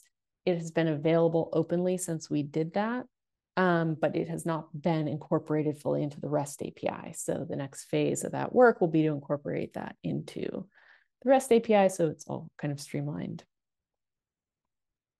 Luis mentioned that there's an API hack workshop coming up in Spain in 2025. We've got more schema updates. Martin Rittman has been working on a revised crossmark approach. Talked about that at the Frankfurt Book Fair and other community consultations. So that is planned for 2025.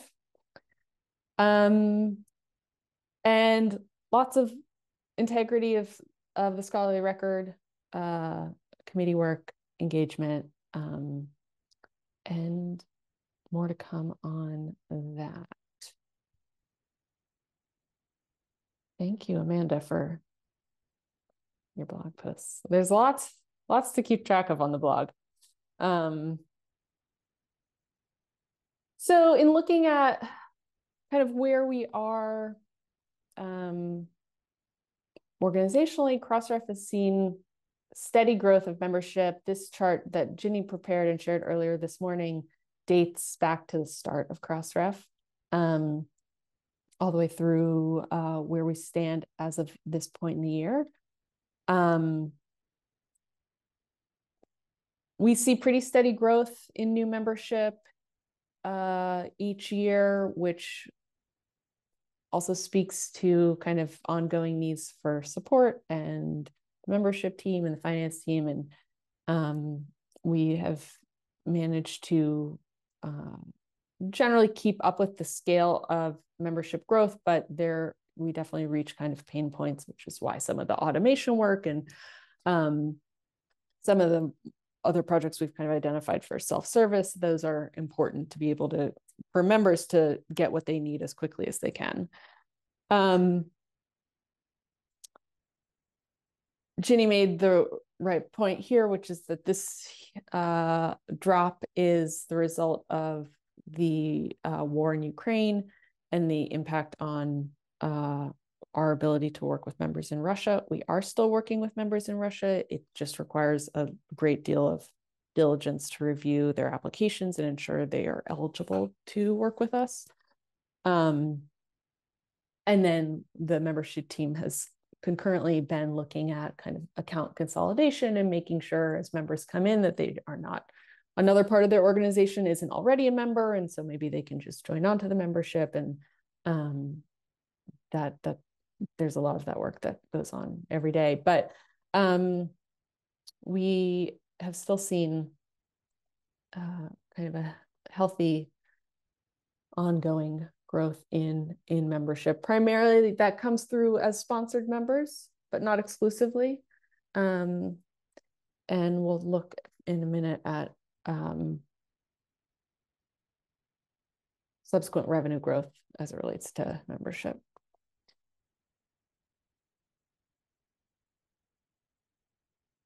Country trends, where are we seeing growth? This is excluding kind of the countries where we see typical growth, which is Brazil, Indonesia, Turkey, one of the other ones, India, UK, and US. So these are kind of the countries that are we're seeing newer growth and kind of more exponential growth that are less different than what we have, typically see in years past.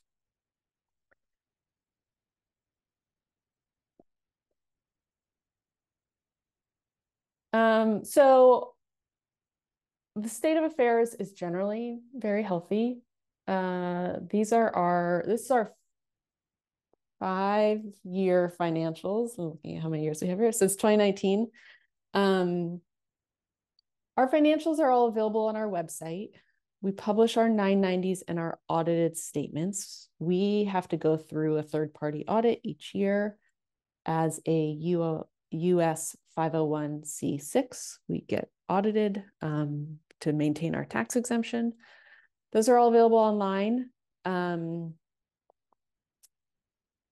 this kind of shows you the comparison year over year. This is actual financial performance, 2019 to 2023.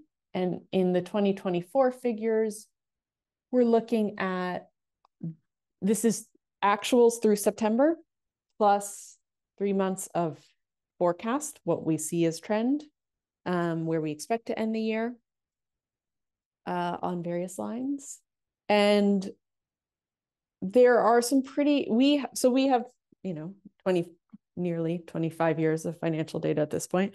And there are kind of some consistent trends that you see over time. COVID was definitely a new factor in our financial trends, but for the most part, there's some fairly consistent things you can keep an eye out for. Membership fees, revenue for membership is up slightly this year. We had seen kind of some drops in recent years, not drops, but like lower growth, maybe only a point or two, which seemed understandable because a lot of our membership is sponsored and there is kind of ongoing consolidation. There are, geopolitical reasons that our membership constricts. There's a number of factors involved, but it is up slightly this year. That's usually a leading indicator that content registration is also going to be up. They're not directly related. Content registration tends to lag behind the publication cycle by, we say on average 6 months, but with the changing membership profile, we can't say exactly. But the breadth of Crossref's membership across 20,000 members supports the growth of content registration. So even if a typical member might register 10 items a year, that across 20,000 members, as membership grows, you kind of have that widening base of revenue. Subscriber fees, again, kind of is in the inverse. It's a small base of subscribers that subscribe to our metadata. So when you see consolidation in those accounts, which is what is happening here, when companies consolidate, they might have each had a subscription, they're consolidating their subscription. You see that loss in subscribers. So that's kind of the difference in our revenue base. Is membership is quite broad, subscribers is actually quite narrow. So they react differently to the same actions. Content registration tends to, people who work with me are probably sick of hearing me say this, but it tends to do this like zigzag, where if you have 2 high years, you have 1 low year. and then you have 2 high years and you have 1 low year. This is consistent with that. This is kind of the second high year. We had a low year in here somewhere. It was like around 2% increase. And if you look at the past probably 12, 13 years, you see that pattern consistently. So we're in our second of a high year. Seems to pick up halfway through the year. So what the second half of the year looks like kind of interprets or is informative of what the next year is going to look like. We have this line here, content registration fees donated is the GEM program primarily, where we those fees are waived. We also had a temporary fee waiver in Ukraine. Similarity check is the service that is for plagiarism detection that has grown this year. It has grown through 2 ways: new adoption of the service, and existing users are checking documents more frequently. So it's kind of a double effect on growth. On the expense side of things, personnel is our primary cost. We have grown, their expenses have grown year over year for sure, but they're still under budget for where we expect it to be at this point in the year. We have also seen growth in non-personnel expenses. This is primarily the increased cost of our AWS fees, which will continue to grow, but probably not grow at the rate that they have been growing because we have been doing this migration. So once the system is fully in, which is what we have expected or what we have budgeted for 2025, we will expect increasing storage traffic usage will result in increasing AWS costs. But what we've been experiencing for the last couple of years have been these stair-step increases as we move big chunks of the system into AWS. But that's a very real cost. It's much more expensive than running the system out of the data center, probably 5 times as expensive. But it is necessary for the stability of the system and its persistence, and our ability to maintain it at the standard that we would expect and that you would expect. So it's a necessary cost. Overall, the organization is doing very well in terms of health. And we are planning for the 2025 budget, which the board will look at in 2 weeks' time. And we are looking at continued revenue growth. We do have some planned expense growth as well. And as soon as the board will approve that in November, and then our budget cycle starts in January. Any questions on kind of the state of things?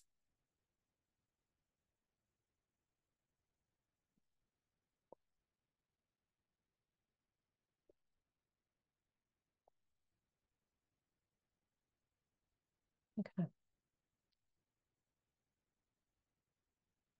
Lucy, there's one question in the Q&A. What's the effect of the planned server migration on expenses? Yeah, good question.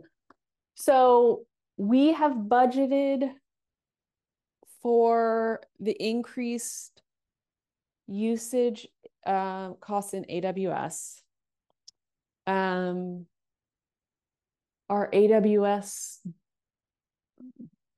Our monthly expected AWS expenses for next year are a little over $100,000 a month. So it's a big expense. As a point of reference, we used to spend $250,000 a year on the data center. So we're looking at 4 to 5 times that cost for AWS. The actual cost to do the migration is the cost of staff time. So that is built into the existing team. The ongoing costs, it's manageable, but it is definitely a major expense that we will have in perpetuity. So, and then there are additionally some efficiencies that the infrastructure team has in mind once they move the system over, that should make things run smoother and more efficiently, but also may result in some cost savings. But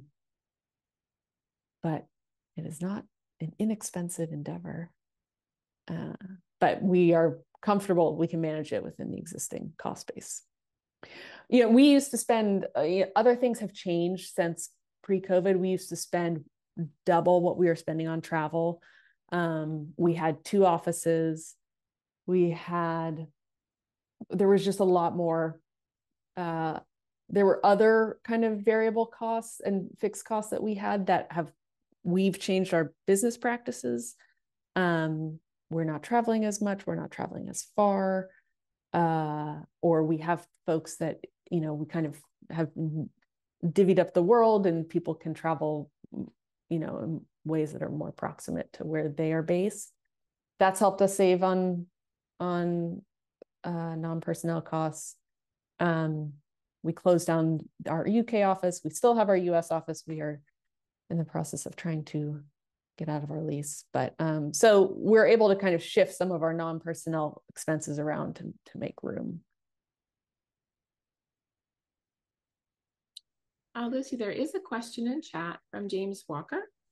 Does the AWS account utilize reserved instances yet, which have significant discounts? Thoughts there?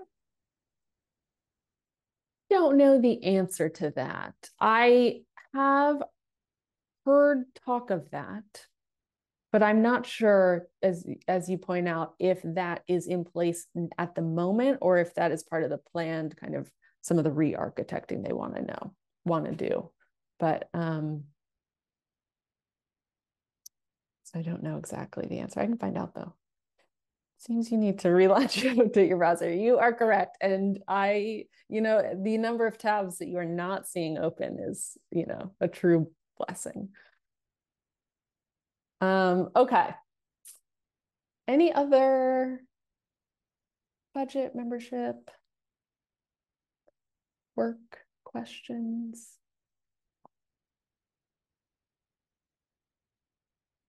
Okay. I think you're good. Good.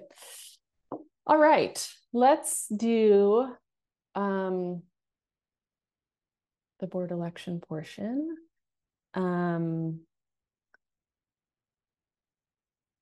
will give an overview of governance. We'll talk through our board recruitment and nomination process. We'll go through election results, which the election closed at 1500 UTC. So we've had a quick preview of them. But to give you an overview, I mentioned Crossref is a 501c6 organization, which is a US-based trade association. We operate globally. We have staff in 11 countries, I think, at this point, but we are registered as a US company. Crossref is governed by a board of directors. To be eligible for the board, every director is an employee or an officer of a member organization. There's also specific parameters around what constitutes a member. There are plenty of active parts of our community that are not technically eligible to be part of the board. Sponsoring organizations, service providers, folks that we rely on are not technically members, so they are not eligible for board seats. The board is designated as members only. And the board seat belongs to the member organization. So each of our board members is an active participant representing Crossref and the community, but it's actually the board seat belongs to the organization. So that provides some continuity. If an individual leaves, the organization remains on the board and they can name someone else to the seat. Board members serve 3-year terms. You're eligible for re-election. There are no term limits to your actual to your time on the board. There are term limits to certain officer roles and committee roles. And we do have board members sign whistleblower policies, conflict of interest disclosures each year to ensure that they are working in Crossref's best interest and on behalf of the membership to the best of their ability. So the role of the board is to provide strategic and financial oversight of the organization, as well as guidance to the executive director and the staff leadership team. Those key responsibilities include setting the strategic direction, providing financial oversight, approving new policies and services. This work happens in a number of ways, primarily at board meetings, which happen 4 times a year now, 3 kind of substantial meetings, and 1 meeting just to kick off the year and do board leadership elections and kind of conduct board business at the top of the year. Board members are also active on committees. The committees are set by the board. In most cases, working groups aren't necessarily, but committees are set by the board. And the board will often set the committee's remit, and there is usually some dialogue between the committees and the board. You know, in some cases, specifically, the committee is charged to act on behalf of the board, in which, such as the case of the nominating committee, where there is kind of a little bit of a designed separation between the full board and the committee. In other cases, a committee may be a hybrid of board members and non-board members, such as the Membership and Fees Committee, where the idea is, you know, you're getting a broader cross-section, and that is providing insights and kind of a broader perspective into the board discussions. So a lot of work happens in committees, and then the board does a number of things kind of one-to-one, supporting staff and helping make introductions and facilitate discussions within their organizations around Crossref aligned goals.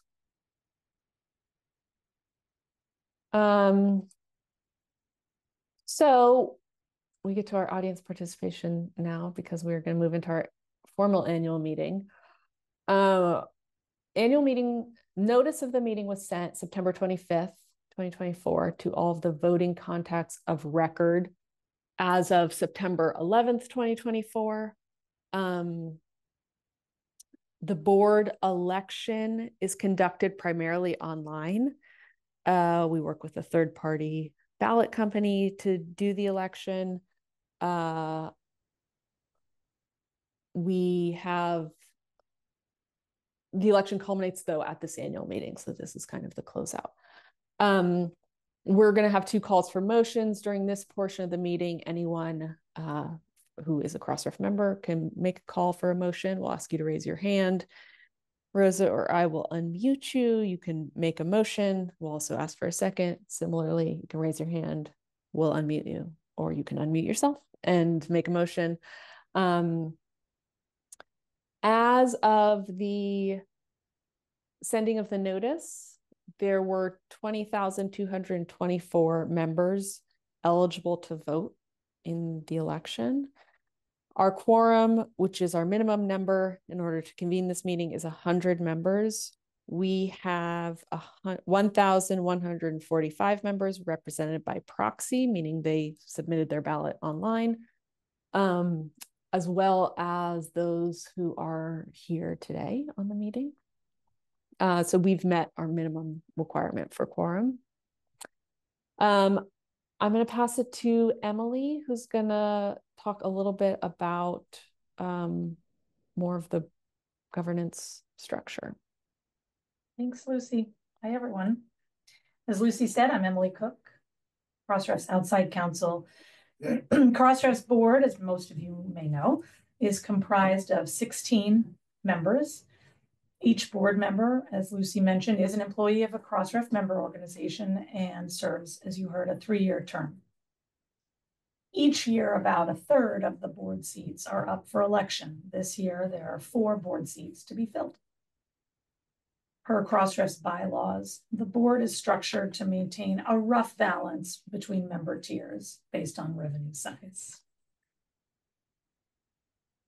The nominees for the board each year are chosen by Crossref's nominating committee, which is a group of representatives from 5 Crossref members, 3 of whom currently serve on the board and 2 who do not, and that's by design.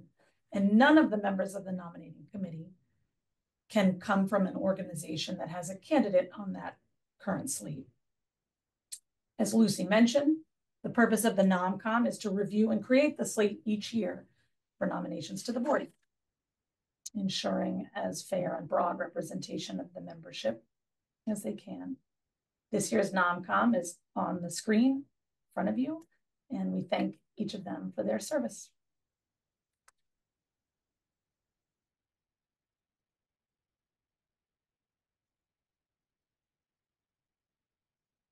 Lucy, back to you, I think.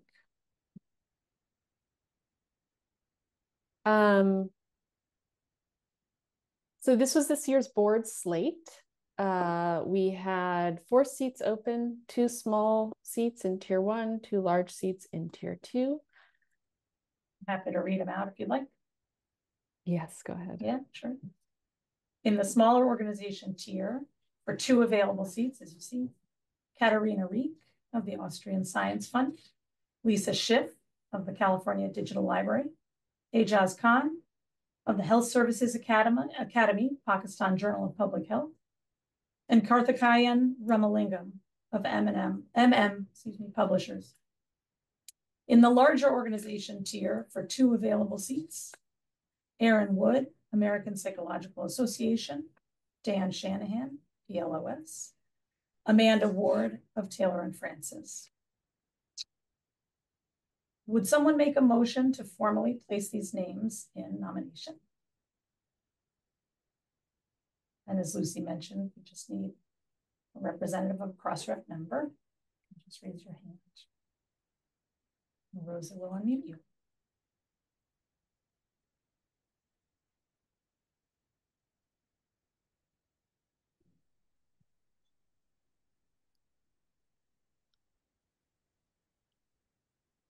I just need Lindsay McCallum. Thank you, Lindsay. So all you have to do, Lindsay, is unmute and just say, I make a motion to place these names in nomination. Sure, I make the motion to place these names in nomination. Thank you. Do we have a second? We just need someone to raise their hand or unmute. Ashley, thank you. Hi, second. Great. The motion, Ashley. We're now able to share the results. As Lucy previously mentioned, the voting, as most of you know, is handled via a platform, third-party platform run by eBallot. And so Lucy can announce the results of the vote. Great, thank you. I'm happy to welcome back 4 candidates to the board, Katharina Rieck of Austrian Science Fund and Lisa Schiff of California Digital Library will fill 2 of our tier 1 seats. Aaron Wood of American Psychological Association and Amanda Ward of Taylor and Francis will fill 2 of our tier 2 seats. So thanks for the slate that went forward this year was exceptional, and we were really grateful for the committee's work on it. And we're excited to have 2 returning board members and 2 new board members joining us in the 2025 board class. So that board will sit January 1st of 2025. So welcome to them. And thank you to all those that voted It's such an important part of Crossref that our membership governs our board and has input into that. And so we really appreciate those that take time to read the statements and review the candidates and submit their ballots. It's really important to us. So thank you and welcome to the incoming folks. Thank you to all the candidates. I will make one other plug before we move on to any other business. If you are interested, I'll only just go back to this committee for a second. If you are interested in doing this committee, we always need non-board members. We have 2 non-board member seats every year, and they are always the hardest to fill. So if you are interested in joining this committee in a future year, and you want to see the process by which we review board interest, it is, I am biased, but I think it's a great committee, and it's always really interesting to see the range of members and how folks bring such different perspectives and how they want to inform the work of the board. And it's just a fantastic way to get involved. Email me and I will put my email in the chat just as we think of planning for future committees. Let me know if you are ever interested. I will take any chance to do a shameless plug for the nominating committee. All right, so unless we have other membership business before we wrap up, we do have 15 minutes, so if there are questions or anything folks want to cover, questions about board process, anything we covered earlier, or any other business folks want to raise, just raise your hand or put a question in the chat.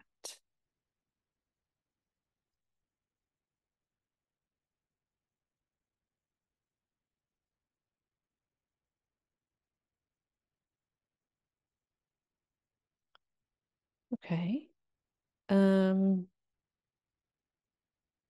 We get to do another motion. So I will need. Looks like you have one question. Oh, great. Let's see. How often does the nominating committee meet? Very good question. The nominating committee meets, depends on how many applications we get, but the call for interest goes out in usually around April, May, the open call for board interest. We have about really 4 to 6 weeks of applications from interested members. And then the committee meets over a number of sessions, primarily between like May and September, probably about once a month, depending on people's schedules. There's some work we can do asynchronously, but generally, I think we probably met 5 or 6 times.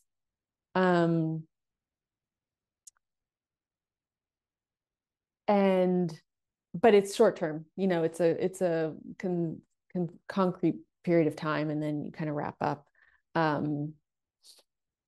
with the finalization of the slate. So it's kind of a short-term commitment. And last year we got about 50 applications. Some years we've gotten as many as 80. Those years, that is overwhelming because it is a lot to go through, but we have a system. The committee kind of is down to a well-oiled system for how we go through them. So yeah, it's a nice group of folks every year.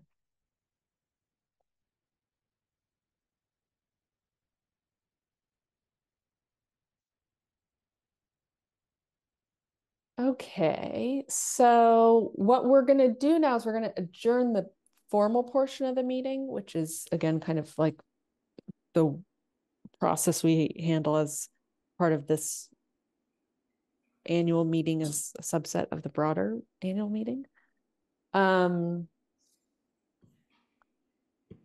we will need a motion to adjourn the formal portion of the business meeting and a second. So does anyone want to raise their hand to have a motion to adjourn the formal portion of the meeting?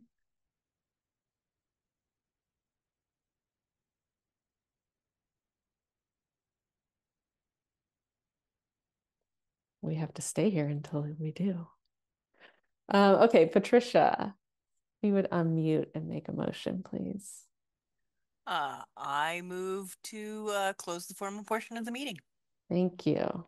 Do I have a second?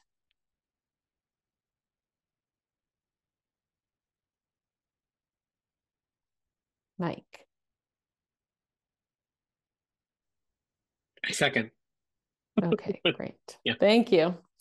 Okay, so we still have another session following us on spotlighting community initiatives.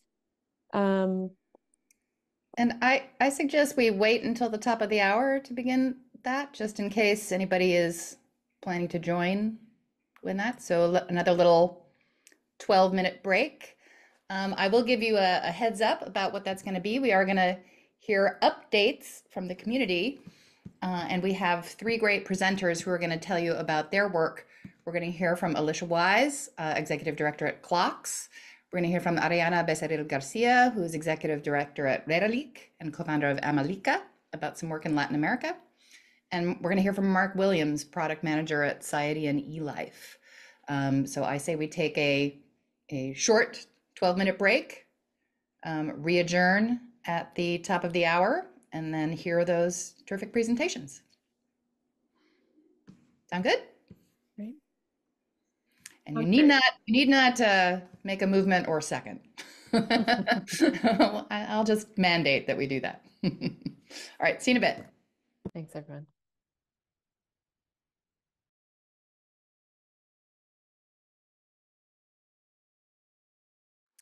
Hello, we are 1 minute past the hour, but I do see a number of people joining. So we will take, I think, just 1 more minute before we begin with our community presenters talking about their work.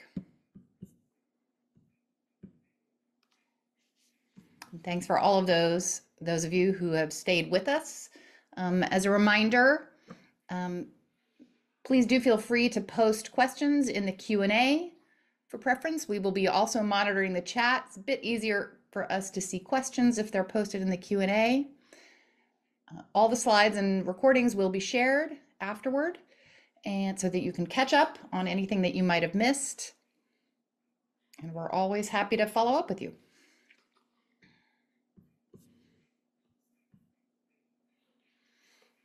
All right. I have 2 minutes past the hour, so we're going to go ahead and get started. The next segment of our annual meeting involves updates from the Crossref community. We're going to hear from 3 presenters, beginning with Alicia Wise, who is the Executive Director of CLOCKSS, to speak about preserving scholarship for future generations. After that, we'll hear from Mark Williams of Sciety eLife, and then Arianna Garcia from AmeliCA and Redalyc. Alicia, I will turn it over to you. I will be running the slides, so just let me know when you'd like me to advance them. Awesome, Amanda. Thank you very much. And hello, everybody. Nice to be with the Crossref community today to talk about preserving scholarship for future generations. So I'm going to be talking about long-term digital preservation. And let me tell you what that is not first, and then we'll dive into what it is.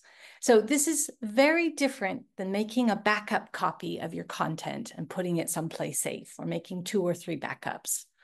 Long-term preservation is about depositing versions of your content in an archive where it will be carefully and attentively maintained over time. So not even a single bit or byte will change. And this is really important because the future of access to the scholarly record depends on long-term digital preservation. Think about risks to content, tsunamis, earthquakes, hacking, ransomware attacks, simple human error. things can happen to our content. So publishers are very attentively and assiduously looking after the access copies and making them available. And an important complementary role that publishers play is ensuring that the content is published or deposited rather in an archive. The archivists look after the bits and bytes then. We don't make the content accessible. That's not our job. It's to think about 500 years in the future and how it remains available for future scholars and members of the public.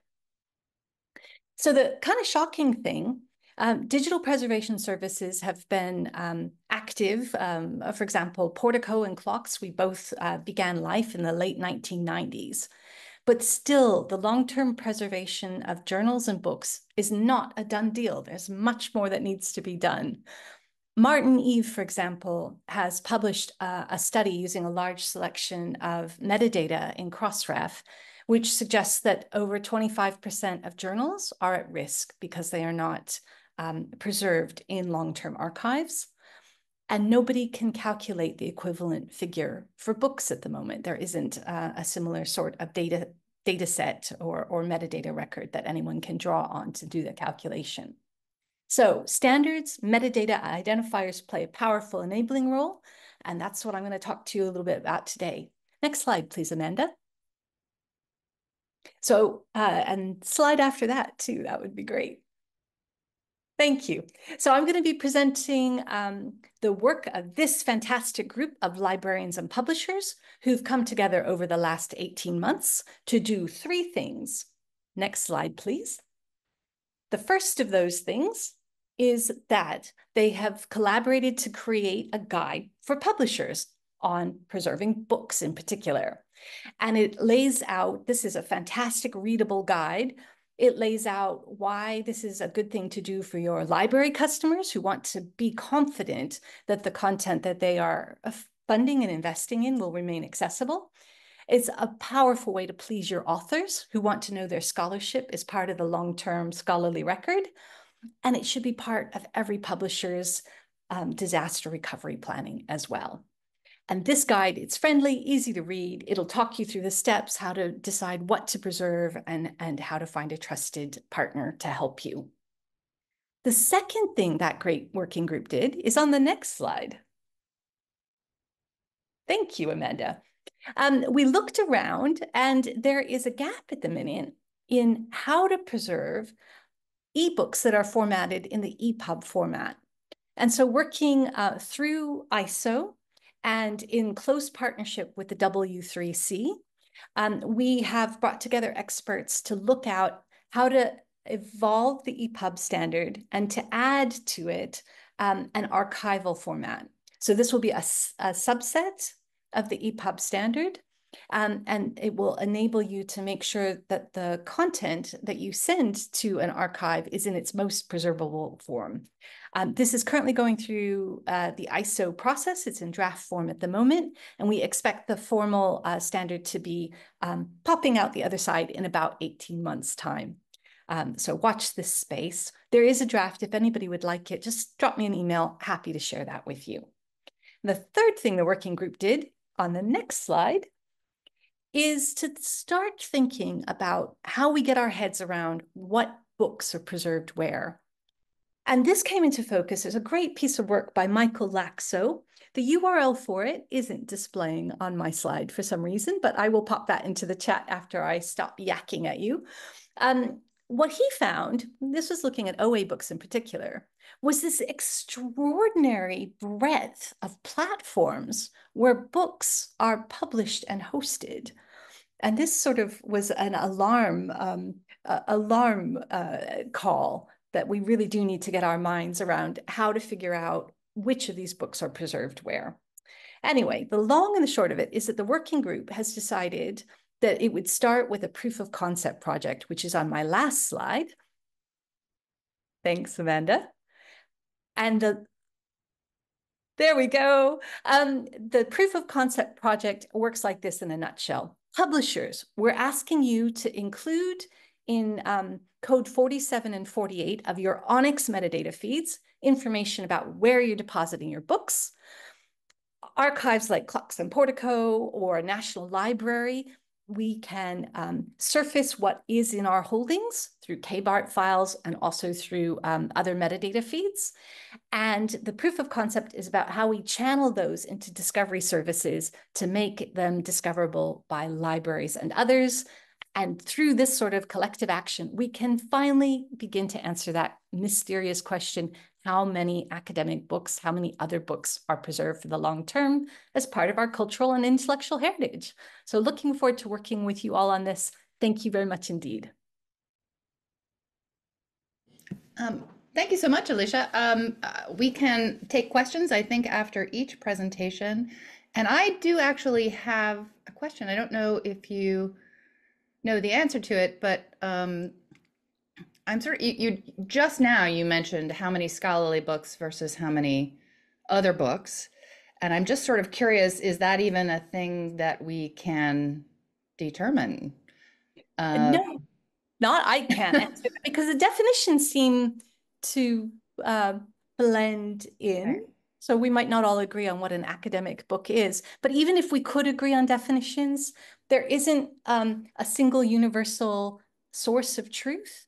In journals, the ISSN agency, for example, has a record of every single ISSN anywhere in the world. But in the books, it's all fragmented across different national registration agencies. And there's no organization, as far as I know anyway, tell me if I'm wrong, that can tell you even which books are minted. They might have given out ISBNs for books that haven't been assigned by publishers yet. So it's just much more fun and challenging and maybe murky. Yeah, I could imagine, and then of course in journals too, there's the peer-reviewed distinction versus something not peer-reviewed, and we don't really have that for books, especially because you could try to do it by publisher, say if something is a university press, but that wouldn't work because lots of university presses publish things that are fundamentally trade publications. And even trade publications, I would say, really should be archived. I would say this as an archivist, but trade books are used in English departments, in regional studies. They are used for scholarship. So actually, it's really important that that part of our cultural heritage also becomes part of the long-term record and is looked after and protected as well. I do also have another question, and we do have quite a bit of time for this, so I hope folks will be patient with me. And if there are other questions, please let me know, because I can't always look at the Q&A or the chat while I'm screen sharing. But I suppose the other question I have is, do you at CLOCKSS make any kind of, or does this project make any kind of distinction between digital first content or versus digitized content? And I suppose too, I'm thinking of, with books in particular, at least my mental model tends to think of books as being print first, with then perhaps an ebook copy as a side note, but it depends on the book, I guess.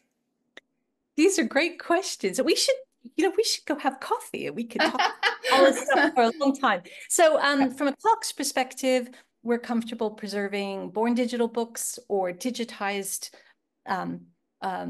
backlist titles. It doesn't matter. Anything that's in digital format can be preserved.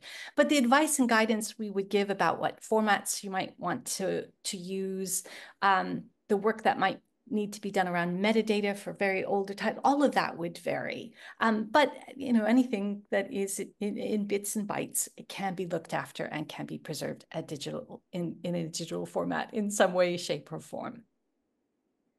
Got it. Well, I will cease asking questions now. I did see a question in the chat about how to obtain an ISBN for an academic book publication. I think that's probably out of your purview and certainly out of mine, but perhaps somebody else can answer that. I don't know, to be honest. It's a thing that publishers do for you when you publish a book. They make sure that there is an ISBN somehow or another. Unique identifiers, ISBNs, DOIs, ISSNs, all, absolutely invaluable. And actually increasingly as well, identifiers for the authors, their employers, their funding agencies. That is a fancy way of avoiding answering the question, because I've never actually Oh, actually, I think I did mint an ISBN once, but it was through the British Library, so that'll be different in every country. I don't know the answer. So Samuel, I'm sorry, I think this is a bit out of our out of our expertise. Somebody may know, but we can certainly look into that for you. Amanda, right. before you go on, there is one question in the Q&A. Do you want to check that? There is, yes. Sorry. And that question is, actually 2 questions I see. Thanks, Rosa. And now 3. Natasha asks, what about preservation of gray literature such as theses? In Europe, many universities keep them in repositories, but is it also material that CLOCKSS would consider? CLOCKSS doesn't currently preserve electronic theses and dissertations, and it's not because we couldn't from a technical perspective. It's a collecting priority. Our board has decided that we will focus on formally published literature, overlay journals included, and that sort of thing. But we have this great sister service called the Global LOCKSS Network, and that does facilitate the preservation of electronic theses and dissertations. And as you said, many institutional repositories do too, and some of those have preservation services built in or alongside them. Yes, absolutely. I'm going to stop there. Great. We have another question from Lisa Schiff.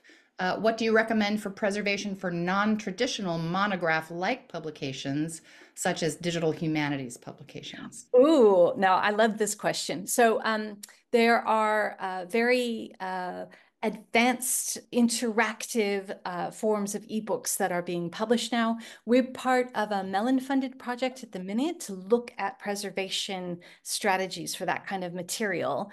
And I'm going to pop into the chat some URLs where you can get a little bit more information about that. That is sort of the painful bleeding edge of digital preservation work, but it's also very exciting. And there are a lot of new developments in that space.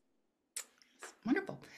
And then we also have a question from Rhiannon Miller, who asks, does the fact that the material is not made available help avoid copyright issues like what happened to the Internet Archive?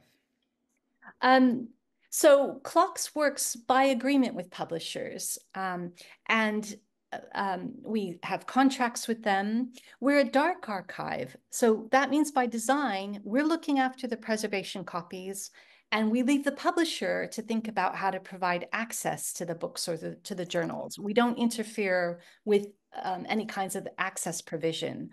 Our job and the contracts we have enable us to bring content out of the archive and make it available to everyone open access. If the publisher goes out of business and disappears and the content disappears with them, or if they let us know that they will cease publishing, that there are no successor interests or other rights holders, then we have the rights that we need to continue providing access in the long term. But our role in that space begins when the publisher stops providing access, where their role ends. So they're complementary. Wonderful. Well, thank you so much, Alicia, for a very thought-provoking presentation. I'm sure people would be happy to get in touch with you with further questions, and perhaps including me later on. So we're now going to move on to hear from Mark Williams with Sciety and eLife, I should say. Sciety is part of eLife. And Mark is going to talk to us about building preprint histories, enhancing discoverability of and recognition for preprint peer evaluation. So Mark, again, as with Alicia, I am going to go ahead and manage the slides for you, and then we can have some questions and question and answer period afterward. Mark? Cool. Yeah, thank you. Thanks, Amanda, and thanks, Alicia. I think archiving and preservation leads nicely into talking about building preprint histories. So first slide, thanks, Amanda. Yeah, so that's what we're talking about, building preprint histories with Sciety and Crossref. So we're going to talk about how we're using some of the Crossref metadata today. So next slide, thanks. So Sciety is a place to find and engage with the latest community peer evaluated science, and we call this stuff like structured peer review, commentary, and curation of the research. Next slide. Our mission is to foster trust and transparency in early stage research by bringing together community-driven peer evaluation initiatives and ensuring that their contributions are recognised as essential scholarly communication. On top of that, we want to provide researchers with meaningful insights into preprints while building a connected and open ecosystem for research evaluation. So quite a big mission. And so how do we do this? Next slide, please. So we're partnering with organisations and communities across the globe that provide highlights, public reviews and recommendations of preprint research, helping researchers assess the quality and the relevance of early stage research. And here are some of the organisations that form groups on Sciety. Next slide. And this is how we're building preprint histories with Crossref. So we establish partnerships. We then aggregate information from wherever we find it. So there's lots of different platforms that we're trying to bring the data from, and we do that using a bunch of open and interoperable protocols, including our own APIs, but also things like DocMaps and Core Notify from a range of different systems. And then, excuse me, my dog's knocking. Oh geez, my doorbell's just gone. It's always the way in presentations.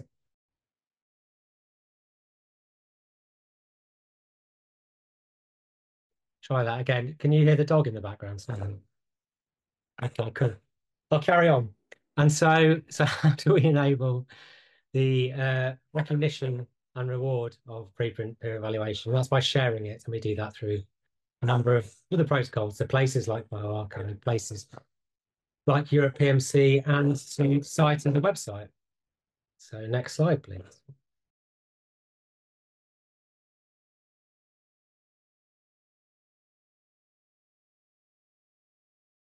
Sorry, yeah. Dogs Is this the correct one, or should I go back? No, that's fine. So this is the how we're using Crossref metadata to pull in front matter. So on the left-hand side, you see some of the search results on Sciety, and on the right-hand side, there's an article page. And part of the article page is the paper title and the formatting for our front matter that we give to the customer, the authors and the ordering of those, and the abstract and the formatting of the abstract. So next slide, thanks.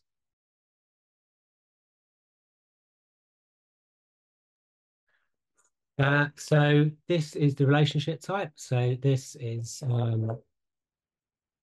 so what we do here. Oh, sorry, I'm really being interrupted by the dog at the moment. I might have to go and calm her down. Sorry. Emma. Well, we'll take a small break while we look at these, and I would actually be interested to learn, maybe just in the chat, who here has heard of new model services such as pre-review shown here. So yeah, mention that. All set? Yeah, apologies, folk. I think everything's calmed down a little. So yeah, to enable recognition and reward for preprint review, we also recursively walk the Crossref graph of related items. And that way we can surface preprints and anything that's published in journals, etc., to start building this history of the preprint. And having DOIs for each expression of the paper, that's our terminology for part of the bigger work, enables us to build that bigger picture. So next slide. So working in this domain, it's not without challenges. These are some of the ones that my team identified when we were putting together this talk. I don't expect people to read through all of them, but some stuff like, not having an identifier for a work as opposed to an expression is something that comes up for us. We're trying to create a body of work and identify multiple versions of preprints from wherever they're hosted and bring them into one place. Some publishers don't issue neat IDs for the expressions, so we have to make extra API calls to try and find that stuff. Even the word preprint is a term that's interpreted differently across the ecosystem. In some cases, things that are or were preprints are then considered journal articles. So we're then trying to sort of structure that ourselves. And we'd like, more consistent use of the metadata that's deposited. But we have some nice surprises as well. We thought initially that it would be difficult to build a database of Crossref information, but actually by querying the API, we found very acceptable performance and caching the responses. And similarly, showing people the relationships on Sciety pages between preprints and their journal articles has actually encouraged some of the people within our ecosystem, some of our partners, to deposit Crossref metadata, which is a great outcome for the work we're doing. So next slide. And this sums it up. So really working with Sciety, supported by its use of Crossref metadata, enables us to become a bigger part of scholarly infrastructure, enhances the discoverability and the transparency in the process of peer review, and enables greater opportunities to recognise and reward peer evaluation preprints in the future. Next slide. And that's it. So we're on connect@sciety.org if anyone would like to reach out and chat further about preprints, peer evaluation, and all of that stuff, because that's the kind of stuff we like talking about. Thank you. Thanks, Mark. Very, very interesting. I don't see any questions right now in the Q&A panel. I do see some discussion in the chat about things like pre-reviews approach and preprint servers, posters on this approach. So happy to hear from anybody who's currently discussing in the chat about anything that you're talking about. Feel free to unmute and let us know.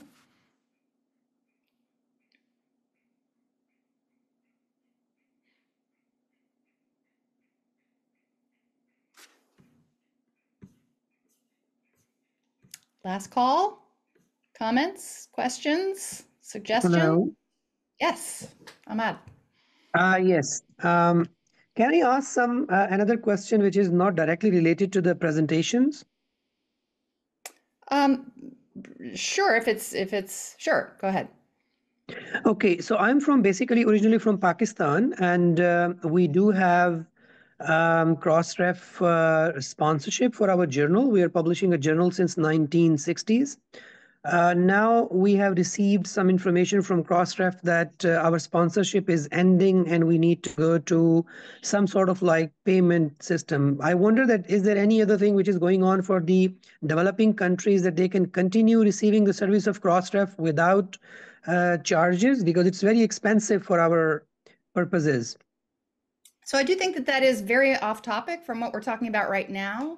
But I think that probably we do have support people here from Crossref who are on the chat. I'm sure they'll be happy to take your information and address those questions with you later on. And I also don't know, Ahmad, if you might have been here earlier when we were talking about our ongoing project to look at resourcing Crossref for future sustainability, which means re-examining our fees and so on. So yes, we do have lots of options for you, and I'll be very sure to, after this coming presentation, to make sure that you're in touch with somebody who can talk about it. I really appreciate that. I'm sorry I wasn't there in the morning, so I just joined now. Sure. So like half an hour ago. So yeah, thank you very much. If you could put me in touch with somebody. Yeah. We'll put you in touch with somebody. All right. Thank you. So much.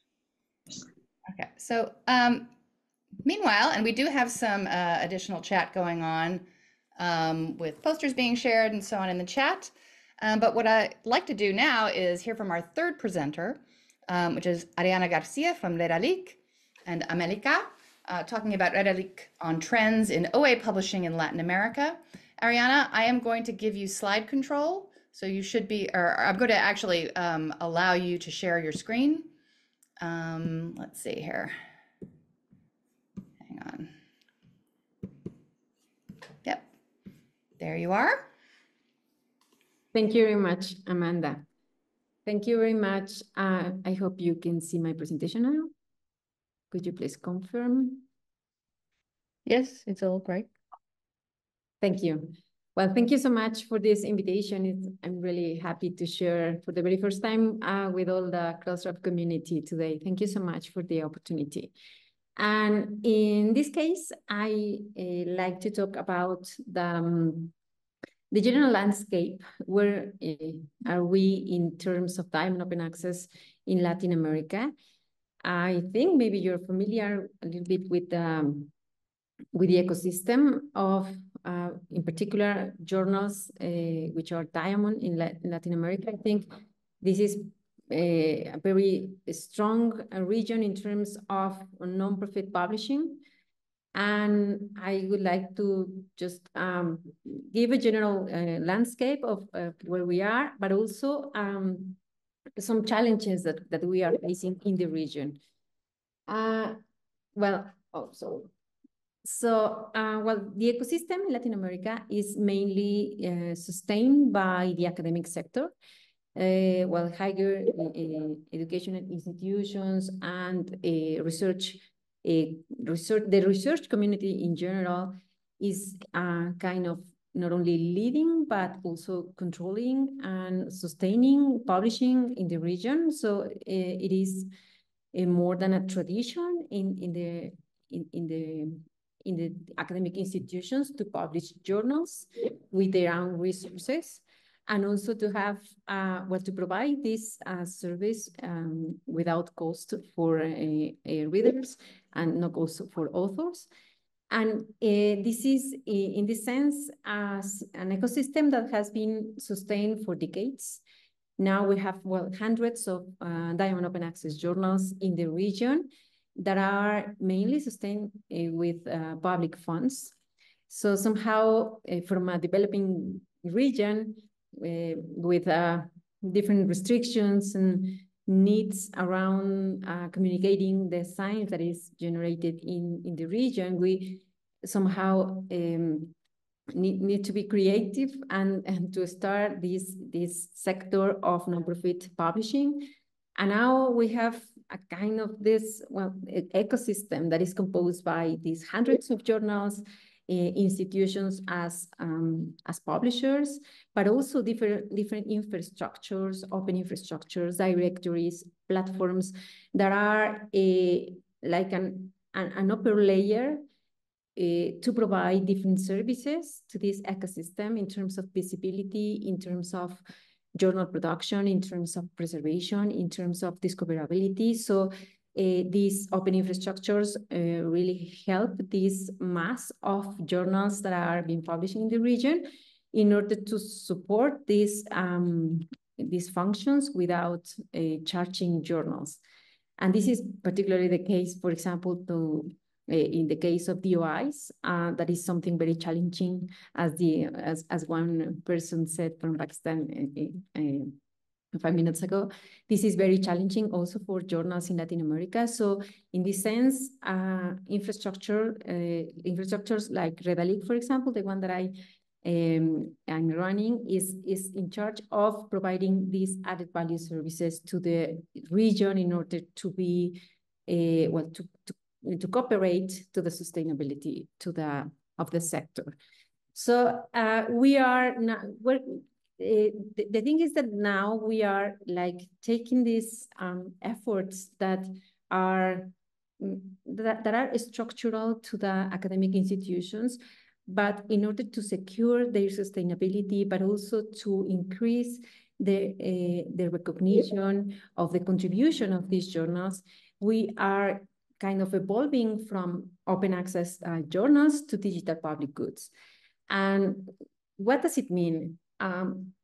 It means that the communities that are being benefited by a journal, for example, they need to be also responsible of contributing to the sustainability, for example, of a journal. So if we take science, this approach as the core of the model, then we need to think of science as a public good.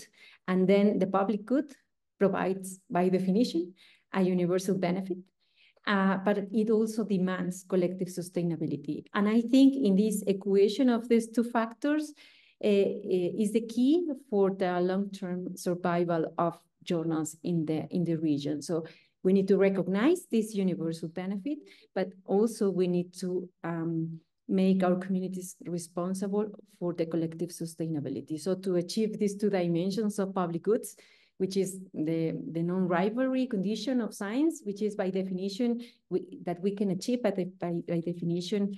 I mean, journals that are now available in the web, they are by definition non-rivalrous, non-excludable. So nobody takes the right of other people when access to information in the web when it's open access. So we are working with various entities, various groups in Latin America in order to analyze this collective sustainability to secure this contribution from the community. So I'm just going to present some of these preliminary results of publishing institutions as funders of journals, and also this assessment of the universal benefit. So journals, we want to make visible the contribution to countries or to other institutions. And we have found out, for example, that in terms of Diamond Open Access journals in Latin America, and this is based on data from Redalyc, we can see that the academic sector is the main publisher of Diamond Open Access journals in the region, but also governments, but also the health sector and a minority of the private sector. So it's very interesting to see also the breakdown by country, where you can see the contribution of the academic sector. For example, in the case of, I don't know, Cuba, we can see the more diversified landscape of publishers coming from different sectors. Universities, there's a strong investment in Diamond Open Access publishing from the government, so sustaining quality journals from the region.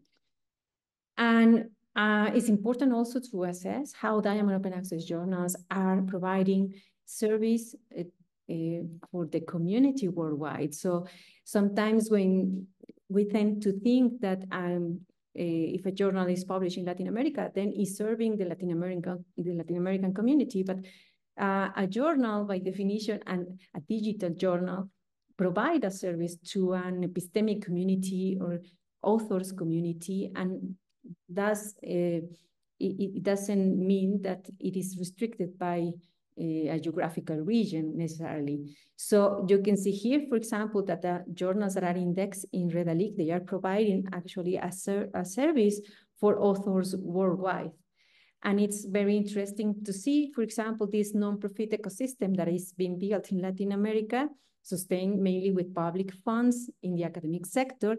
Then, for example, authors from Europe, authors from Africa, authors from Asia are publishing in these journals. So they are really acting as digital public goods. And this is important to be recognized, not only by institutions in Latin America, but worldwide, in order to endorse these journals, the prestige that sometimes we can see from commercial journals by default, but these non-commercial journals does not necessarily have this recognition worldwide. This is, for example, the analysis by country, where we can see how, for example, on the left, how Brazilian journals or Mexican journals or Colombian journals are providing service to other countries. So the investment of one country is benefiting the same country, of course, but also other countries. So this is exactly the concept of a public good. So if everybody invests in a piece of the ecosystem, then everybody can have this benefit. And this is how the investment of countries is benefiting on other countries. And this is, if we analyze the same aspect, but by institution, we can see, for example, the investment of the Sao Paulo University in Brazil, the investment in their journals, how they are providing a benefit to other institutions worldwide. I think it's very important if we see a journal as a public good, and then we can somehow make this contribution visible. So we are in this transition to assess Diamond Open Access journals as public goods, and we are working with a framework of the Digital Public Goods Alliance that propose different criteria in order to assess or to evaluate based on these criteria a digital solution, so to be considered as digital public goods. So we identify, for example, if they use open content, open data, open source software, etc. Particularly in Redalyc, this is exactly our mission. So we have now, well, these are our numbers. We act as an index to assess the quality of scholarly journals. We have now 1,700 index journals in our system from 31 countries, and we also index the full text. So we act like a secondary host of the full text of each article. And our services are aimed to add value and to secure quality, improve visibility, discoverability of these journals. So we provide different services, and particularly the one that is most impactful is the technology for journal production. So we provide this markup system to help journals to generate automatically their different file formats, I mean, EPUB, HTML, PDF, and all the different output files in order, well, based on XML with the standard JATs. So we can help in the sustainability of the journals by lowering their production costs. These are systems that we provide for free to the journals that we index in Redalyc. This is our coverage right now. From, well, 2018, we committed to provide our services exclusively to Diamond Open Access journals, because we really want to address the most vulnerable journals. So we only work with journals that are not-for-profit journals and that are run by academic or governmental organizations coming, well, from any country of the world, not only from Latin America. And well, and these are different dimensions we are working on in the region. If we want to move or to evolve from open access in particular and open science in general, we would like to advance based on this approach of science as a global public good. So we are working with an important alliance between Green Open Access and Diamond Open Access with an agreement with La Referencia. Perhaps you have heard about La Referencia, which is the regional network of institutional and national repositories in the region.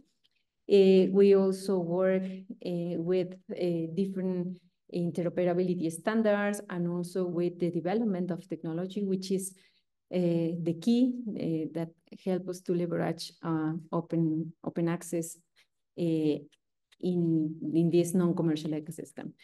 So, well, for us, this framework of open science, this transition that is somehow formalized with the recommendations of UNESCO, is an opportunity to rectify some biases, and defects, and also distortions and the invisibility that the science that have been published in Latin America faced during, well, many decades, and to achieve equity in the system, to achieve diversity, to achieve the inclusion as well. And we are committed, well, to preserve this ecosystem. And also, well, just a final slide to invite you all to the second Global Summit on Diamond Open Access. Well, the first one was held here in Mexico, in Toluca, last year, and now it's going to be hosted by the University of Cape Town. So I think this is a very important forum to discuss how we can strengthen Diamond Open Access and how we can collaborate. And in this particular case is for us a very good opportunity to help developing countries and to cooperate together in this case, Africa and also Latin America, in order to share experiences, share technology, to really strengthen our ecosystem of journals. So the registration is still open. So it could be great if you can join us in this December in Cape Town. Well, I think I'm stopped here. I'm very happy to answer any questions you may have. Thank you so much, Arianna. It was really, really fascinating. Wonderful graphics. I think some of us are quite envious. We do have one question in the Q&A from Alicia Wise, who asks, how many people work on the Redalyc service? Thank you, Alicia. We are now like 60 people working here in Redalyc. Well, half of them are students. We have a lot of young people here, and around half of them are software developers. So I think this is a great team.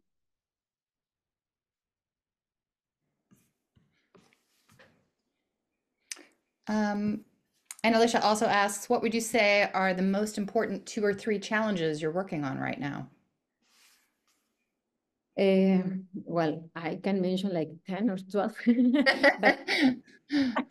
but yes, let's focus on 2. I think sustainability is very important because, well, we work for Diamond Open Access journals, and we are always looking at their needs, so we can provide services to help them. And we can see each day how we lose diamond journals in the region because they are being acquired by commercial services, or they just die because of lack of resources, stop publishing. So it's very challenging in that sense. But I think it goes, it is a problem that is not only about money, it is about recognition as well in research system. So research assessment really needs to recognize the contribution of a journal by its quality, not by a brand, not by particular indicators, but for a more comprehensive view of a journal. And in this sense, I think the lack of resources many times comes from the under-recognition of journals in the region. So the same happens with the infrastructure that are in the regions that are somehow under-recognized in the ecosystem internationally. So I think this is one of perhaps the most challenging things that we have in the region. And just, we do have another question from Mark from Sciety eLife, but I have one additional question for you. Again, abusing my my capacity as facilitator to ask my own questions. But how do you think Crossref can best help support your efforts, the efforts of Redalyc? We're very happy now that we are members of Crossref because we can, well, in this particular sense of DOIs, for example, we are acting like a proxy or like a hub to make some resources available to journals. So we can, for example, acquiring or purchasing DOIs and then distribute directly to the journal. This is our plan, directly to the journals that are not able to afford for them. So in this sense, I think it is like a good alliance because we can help in terms of visibility and to make this content, available worldwide. And I think this is very good for diamond journals here in the region. Wonderful. Thank you so much. Mark, we do have an additional question for you from Vincent Lizzie from Taylor and Francis in the Q&A.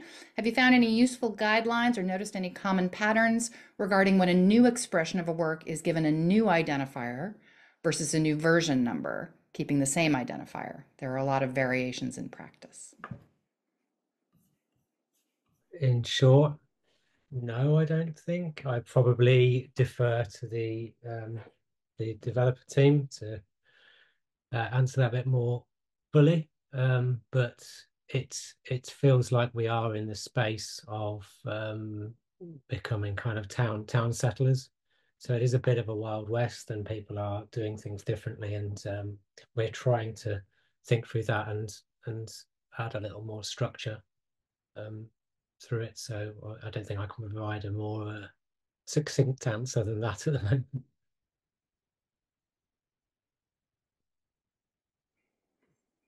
Any other questions for any of our wonderful presenters from the Crossref community?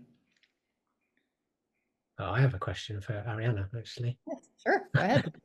I wonder if you're aware of journals that are indexed by Redalyc that are reviewing preprints. I'm not aware of that, but I would love to work together in that sense, because I think we have like a complement. These are complementary models, so preprints must work directly with Diamond and also with Green Open Access, and well, love to collaborate in that sense, but I'm not aware. Thanks, Mark. Well, thank you.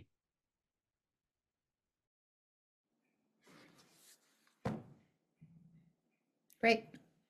Well, thank you all so much for presenting. We really, really appreciate hearing what you're up to and how Crossref fits into that. So all the applause for our three presenters. We hope to see you at future Crossref meetings and around and about in the scholarly communication ecosystem. Our next item on the agenda is just to hear some summary remarks from Ed Pence. And so I can turn it over to Ed as well, just to give some brief summary. We're a little ahead of time, but I think we're just going to go ahead and hear Ed's remarks and then move on to some interactive breakout groups. Ed? Background here. Thank you, Amanda, and thank you very much to the speakers from the last session, from Mark, Arianna, and Alicia. It was really interesting. Covered a lot of territory. And really, I'm going to keep my remarks very, very short. What we were going to be doing is having some breakout sessions. We did some breakout sessions earlier today. They worked very well, to giving people a chance to talk about some issues in some smaller groups. So I will get to that. So we're not closing the meeting just yet, but I did want to say that the annual meeting is important in Crossref's governance. We had the session earlier where we had the election and the election results. And I was looking back at this, and Crossref's first annual meeting was in 2000, in November 2000. So so this is actually the 25th annual meeting. And next year is our 25th anniversary year. So you may be hearing a little bit more about that when we get into next year. So I thought that was important just to note that milestone. It seems like a long time in some ways, but also in talking about what we're talking about today in terms of preservation and the scholarly record and wanting to preserve it for a long time, hundreds of years, potentially thousands of years, who knows?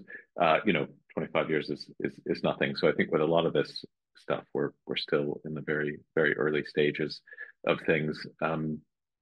So I did just want to say that following up from this, just a reminder that we do have our community forum, and there's a lot of different resources there, and part of that is to engage the community, and the community can help each other, but Crossref staff are involved in that. So there are support type questions, but I think particularly on the resourcing Crossref project, we may start up some channels on there to discuss some of the topics that came up today. So just have a look at that going forward. I just also wanted to remind people that we have our ambassador program, and to thank our ambassadors. We have around 40 or so ambassadors in around 40 countries, and they help with local support and providing webinars and even organizing some live events. And you can see information about that on on our website. So a big thank you to our ambassadors. And if anybody's interested in being an ambassador, please get in touch.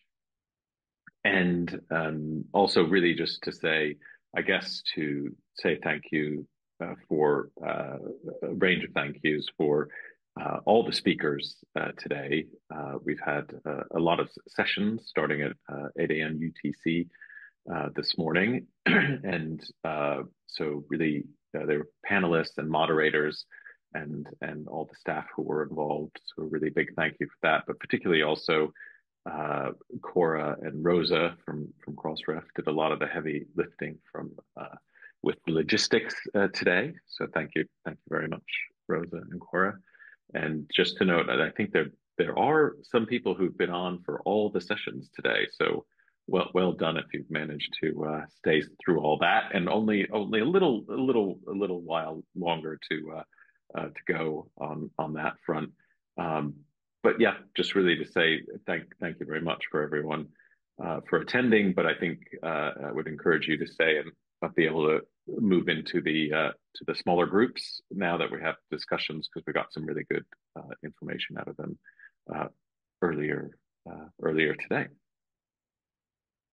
So I think that's all I was going to say for the moment, and I'll hand over. I think who will organize? You can take it from here. Ed, do you mind advancing the slides just to get to the breakouts? That'd be great. So thank you very much.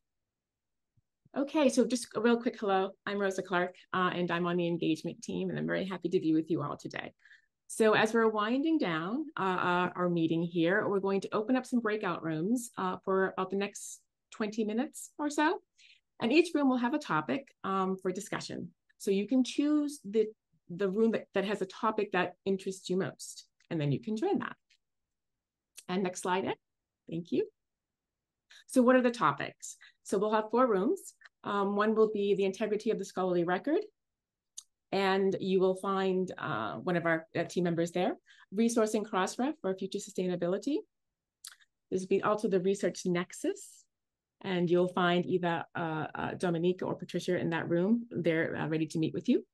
And then also we'll have a room for just general reflections on what you've heard today. And let's just keep the conversation going. And Kathleen will be there, happy to chat with you. So what I'm going to do now is I am going to open up the rooms, and then say about 20 minutes, and then everyone can just come back to the main room. So bear with me just a moment. Let me get this going here. And we'll be back, I guess, just 20 minutes. Here we go. Hopefully this works. Excellent. The rooms are open, so please self-select, and enjoy your conversations, and we'll see you all back in the main room in 20 minutes. Excellent. Okay, so quick feedback. How did it go? So let's, Medora, how was any highlights from your chat? Thanks, Rosa. So in our breakout room, it was mostly us Crossref colleagues hanging out, and we took that opportunity to reflect on today's sessions and how the meeting went, and it was so great to hear all the community updates. So yeah, we were just reflecting on the annual meeting in our breakout room. Wonderful. Good stuff. It's always good to catch up and chat and reassess. So thank you. And let's see, Lucy, resourcing Crossref. Any highlights there? Yeah, we also had some more kind of discussion of things that were top of mind for folks.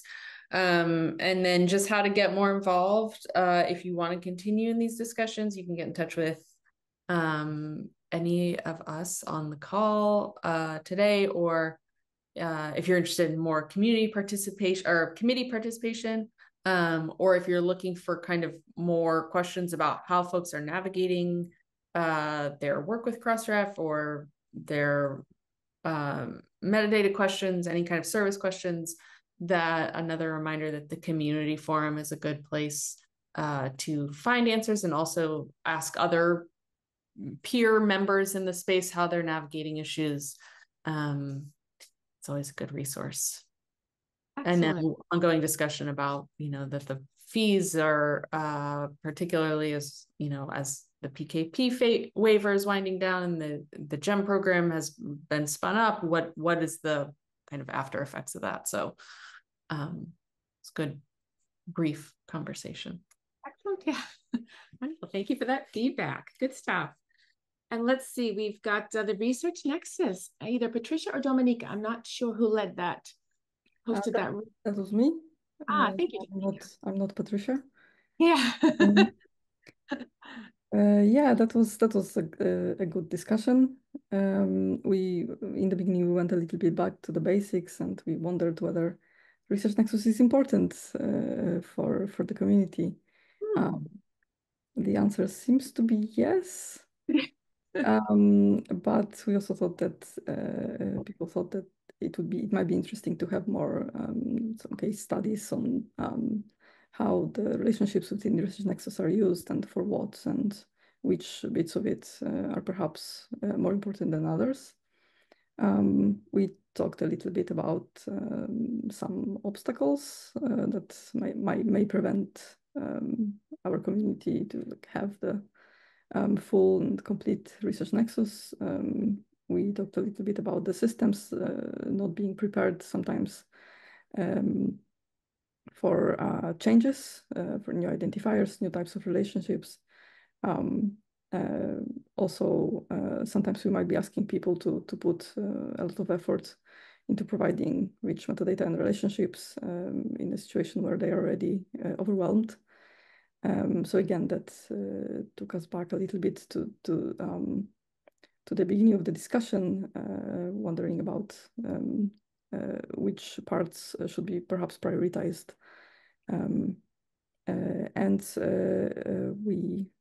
We also thought that people also thought that sometimes it just takes time for everyone to get used to a new thing. So thank you. Good discussion. We'll have to talk about that after the meeting. Good stuff. And then just general reflections. Kathleen? Yeah, most of us in there are located in the US, so we were just talking about, or in Canada, but in time zones where we did not attend session 1. So we were just discussing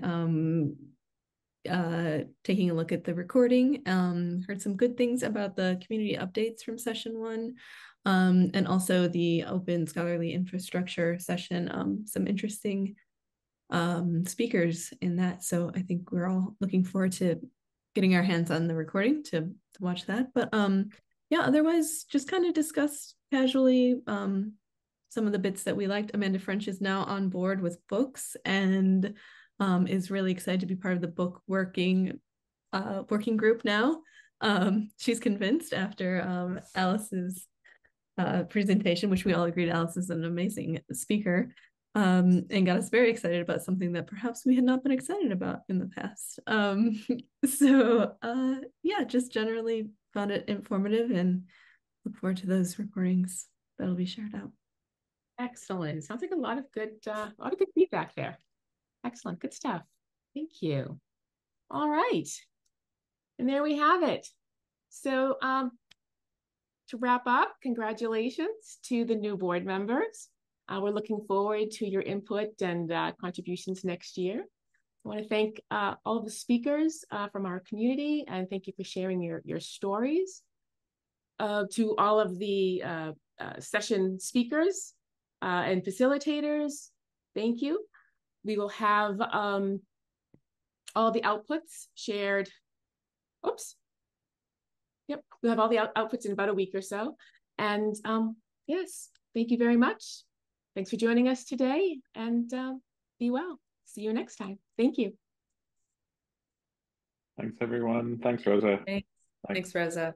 Bye. Thanks, everyone. Bye-bye. Bye, guys. Thanks a lot. Bye. So much, everyone. Bye-bye. Have a lovely evening or day. Bye-bye. Goodbye. Bye. Bye. Thanks, Ahmed.